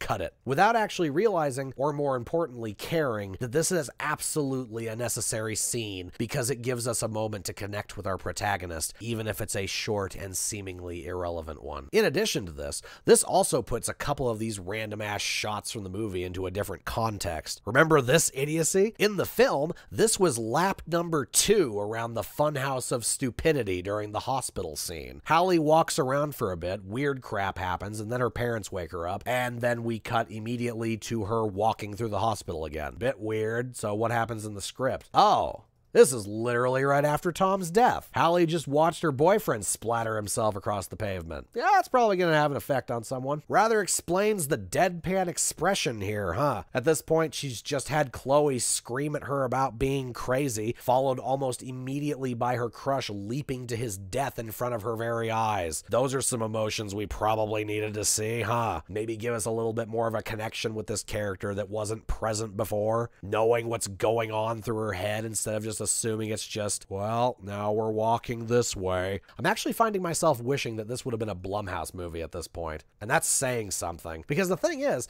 Jason Blum doesn't actually care if a movie he makes flops or not. Screen Gems here have to worry about that, but it doesn't matter as much to Jason. Because all he does is throw minuscule budgets at filmmakers, which almost guarantees a profit for him no matter what. The approach to his company is, oh, you want to make a horror film? Okay, here's $3 million, go nuts. And then David Burke here could have actually made this movie. This goofy-ass horror movie where Slender Man lives in a mansion and reality is falling apart because of all of the narrative problems that are still bleeding from this script, mixed with a plethora of slightly less terrible characters than before and decently written horror scenes. I'll take it, especially when you compare it to this. Hey, come here, look at my face. Oh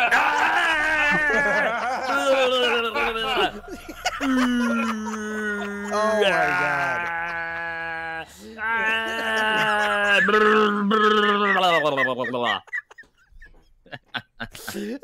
Jesus Christ. And that's the other thing about all of this, and the thing that I need to make clear because of how nice I have been to this script. This still isn't a good movie. Barring a few that were fixed with additional context given with certain deleted scenes, almost all of the same problems I mentioned in this video are still present in this script, and even a couple new ones are apparent here and there throughout. These are problems that absolutely need to be fixed if you want your story to be well written and have that level of logistical consistency. Had this been the movie we got, this video would still exist. I just wouldn't have to have skipped over the last 30 minutes of it because of how there was nothing to talk about. The difference here is that this is actually a story. I do not exaggerate when I say that the film's story stopped after Hallie's date with Tom.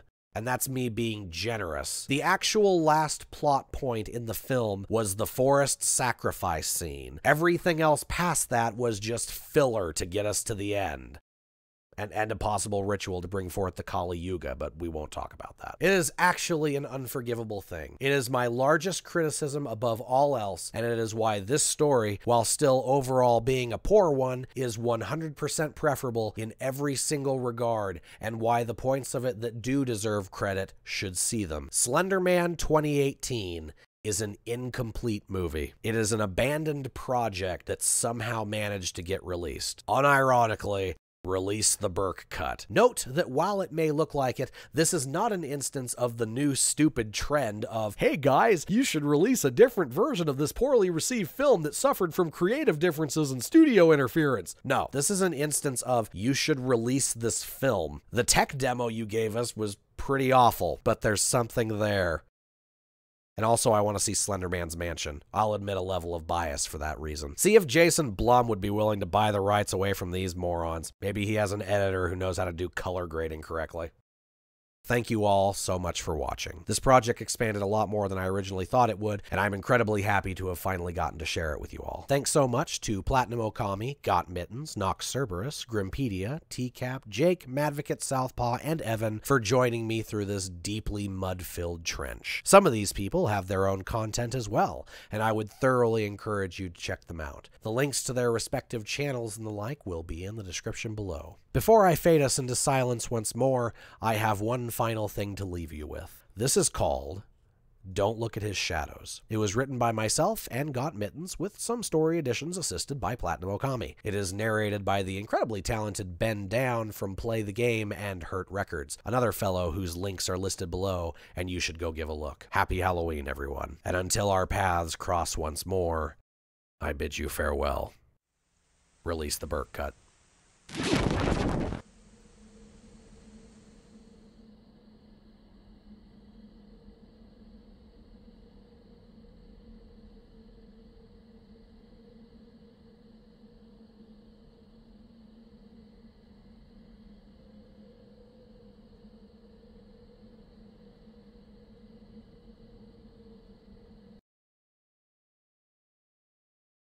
The picture he took of this trailhead was the last thing I received from him. I will get him back. I will find him. He's not gone. I don't care what anyone says.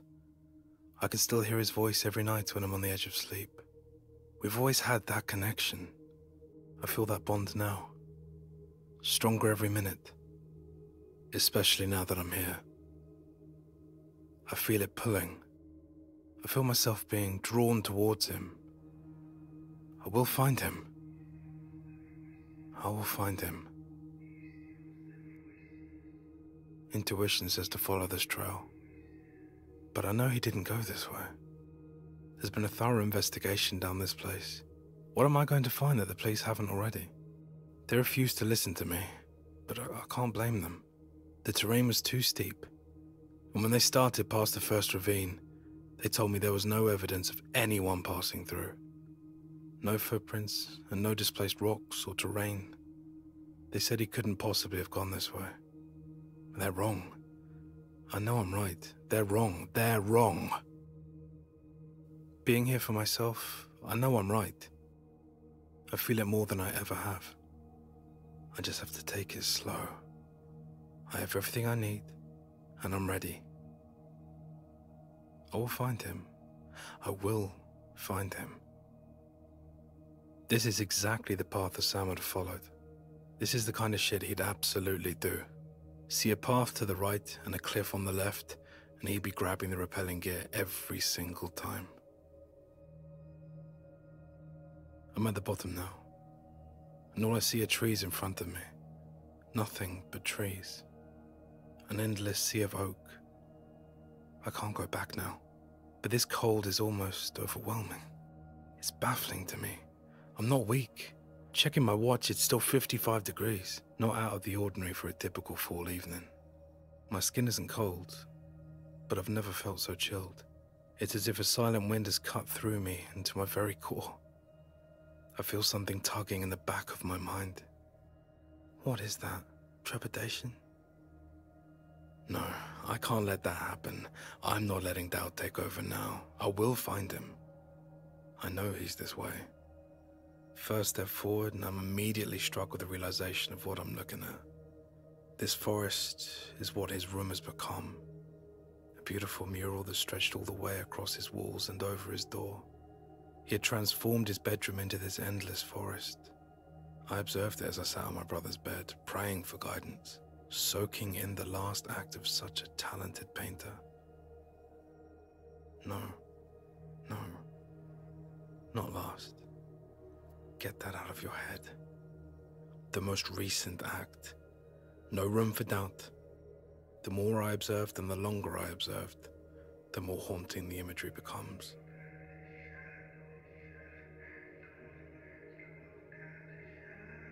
What was on initial viewing a beautiful mural of a forest became an apparent facade for something much darker. It was the shadows that pulled me in and filled me with a dread that hadn't been there before. He was too detail-oriented, and many of these shadows don't match the trees. They bend and contort themselves in unnatural fashions. And as I tried to trace the lines of these shadows back to their source, I find the decay and rot that was not apparent to me before. Now as I look around, it's all-encompassing, consuming the very forest around me. I find myself in a clearing surrounded by a ring of oak trees carved with words, almost like runic symbols, and this is the only sanctuary from this rot.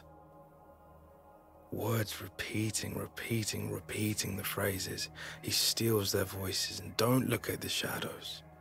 They're repeated in almost rhythmic and mystical fashion. As I spin around searching for answers, this rot seems to be growing, more vivid by the second. The imagery of my brother's work is so detailed and astounding that I swear I can smell the acrid air and the molding wood. I can hear and feel the wind whispering, and the foliage rustling and falling around me.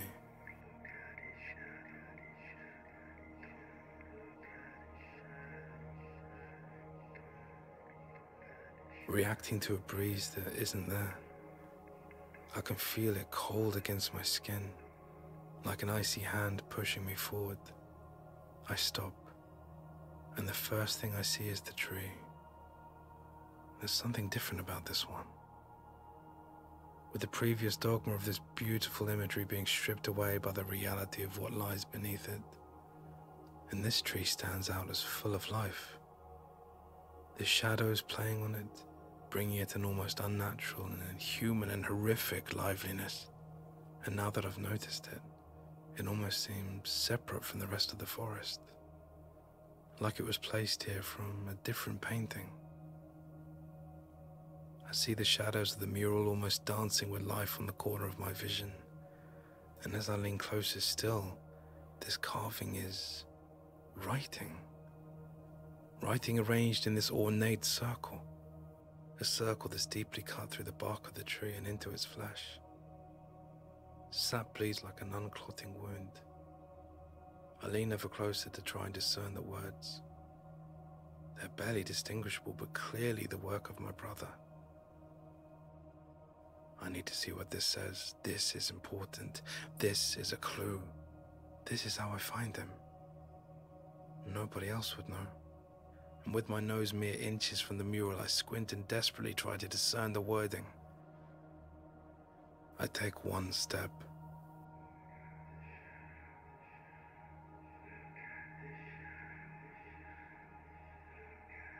I turn around, looking to go back, knowing I've made a horrible mistake.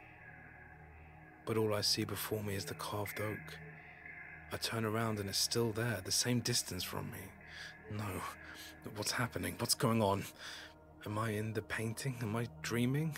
Why is this happening? This isn't possible. This isn't real. This isn't real. No. This is real. I am here. My name is Daniel. My brother's name is Samuel. I'm 26 years old. Samuel has been missing for 2.5 weeks. The police have just called off their searches and have been recommending a private investigator. Can you tell a green field from a cold steel rail? A smile from a veil. Can you tell a green field from a cold steel rail? A smile from a veil. I know that voice. I know that song. It was the last song we saw our father perform. Singing it always brought us together. Why am I thinking of it now? No, you know why you're thinking of this. Stop. Push it out of your head. He's not gone. For heroes, for ghosts, hot ashen trees, hot air for a cool breeze. Stop it. Stop it. Stop it. Wait. This isn't in my head. That's Samuel. I can hear him. He's here.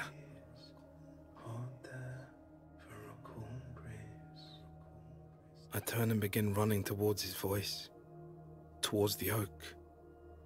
Any of the fear and hesitation that was in my mind is now gone. And euphoria fills my senses, and the only thought in my head, I'm gonna bring him home. I'm going to bring him home.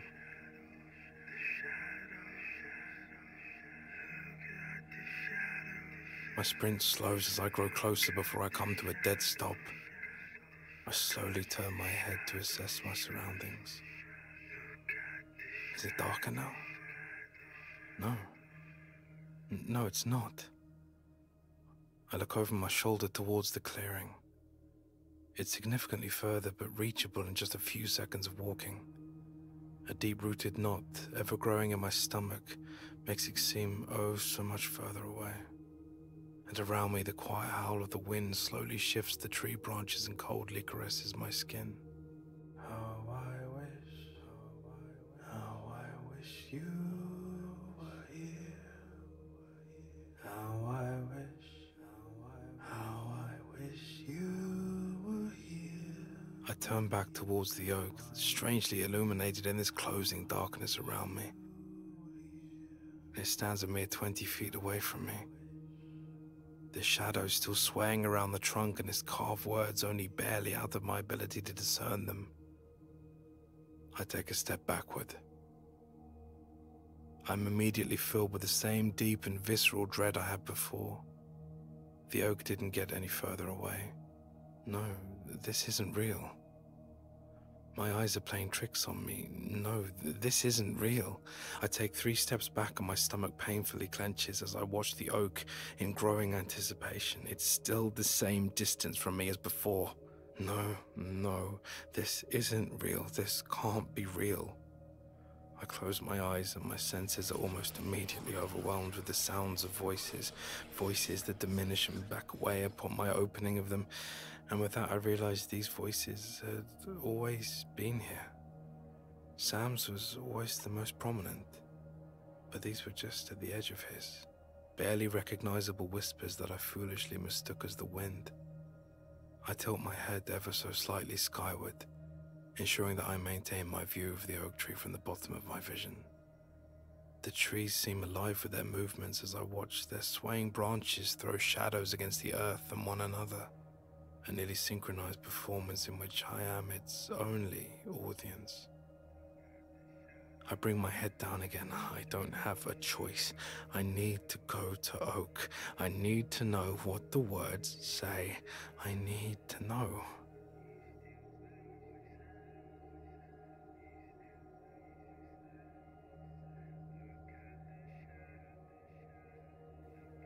I take one step. And the oak that was previously still 20 feet away from me is now towering directly over me. Its smooth, light bark shining to me like a beacon in this overwhelming darkness, eerily overtaking the forest with its unnatural, horrifying presence. Its hauntingly beautiful appearance tainted only by the dark sap that still creeps downward from the deeply inscribed words that I can finally recognize. Not words. Symbols. I narrow my eyes and examine the would-be letters before me that are almost hieroglyphic. No, this is something else. I tilt my head to try and see the letters, staring intently as though doing so long enough would allow me to recognize this unknown language. I trace my finger around the cuts. The bark is smooth, almost polished, in direct contrast to the foreign cuts in its skin. My head bolts up and I look around. The voice came from directly behind me this time. and around me the trees continue to sway and to creak, but I can't see anyone. I slowly move in a circle, trying to take in every part of my surroundings. Every bush, every tree, every shadow, all the shadows. All these shadows that don't match to the trees casting them, surrounding me, enclosing me in darkness. As my eyes dart along all of them, desperately trying to link them to their sources, a single word leaves my mouth. I can't even be sure if I'm the one who chose to speak, or if they just escaped my lips in my growing uncertainty. Sam?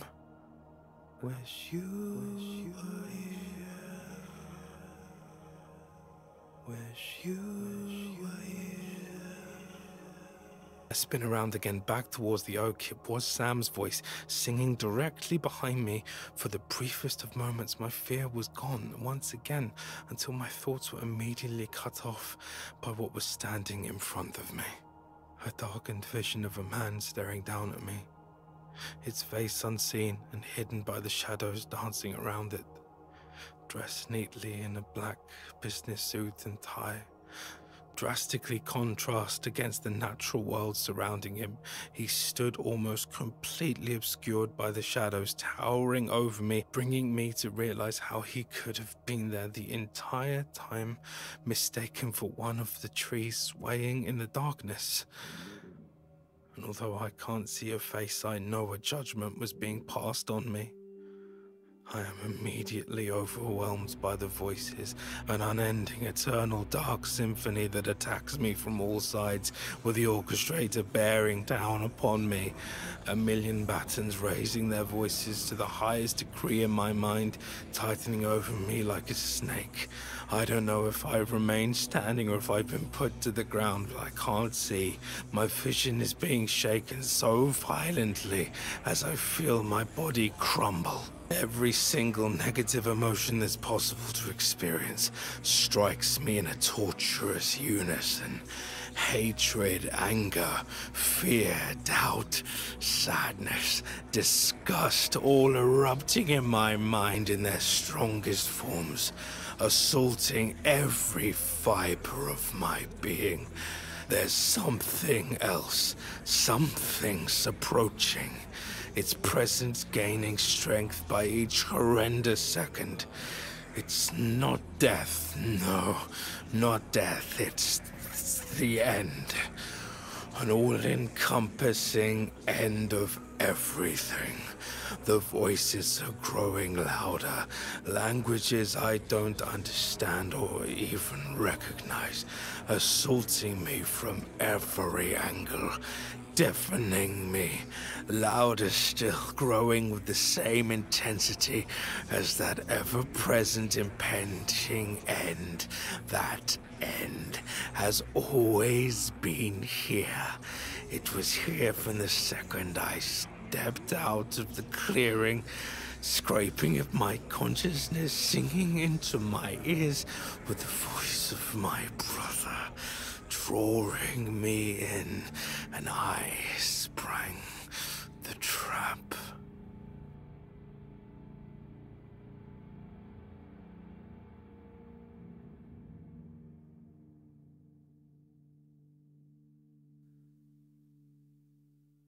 Then as suddenly as it started, it all stopped. I find myself on the ground, staring skywards, my senses numb and my memories irrelevant. I stare at the inky black starless sky stretching out before me. Only the very tops of the trees are visible to me. The thin, jagged branches of black reaching upward, only distinguishable through the sea of dark blue above them. We're just two souls swimming in a fishbowl. There it is. I see you now. You almost got it right. But you just barely missed something. His lisp is gone. That lisp he's had his entire life. How did I miss that? Slowly my eyes move downward to see the source that pulled me in. There he stands in the clearing, watching me. His face more clear to me now as I look over the blank canvas that covers his head. A painting that is yet to be finished. I notice now that he's different though. Instead of a pristine black suit, I see him dressed in white satin. 2 large circular gold plates adorn his shoulders, and one hangs from his collar. And to his chest he tightly grips a golden sickle.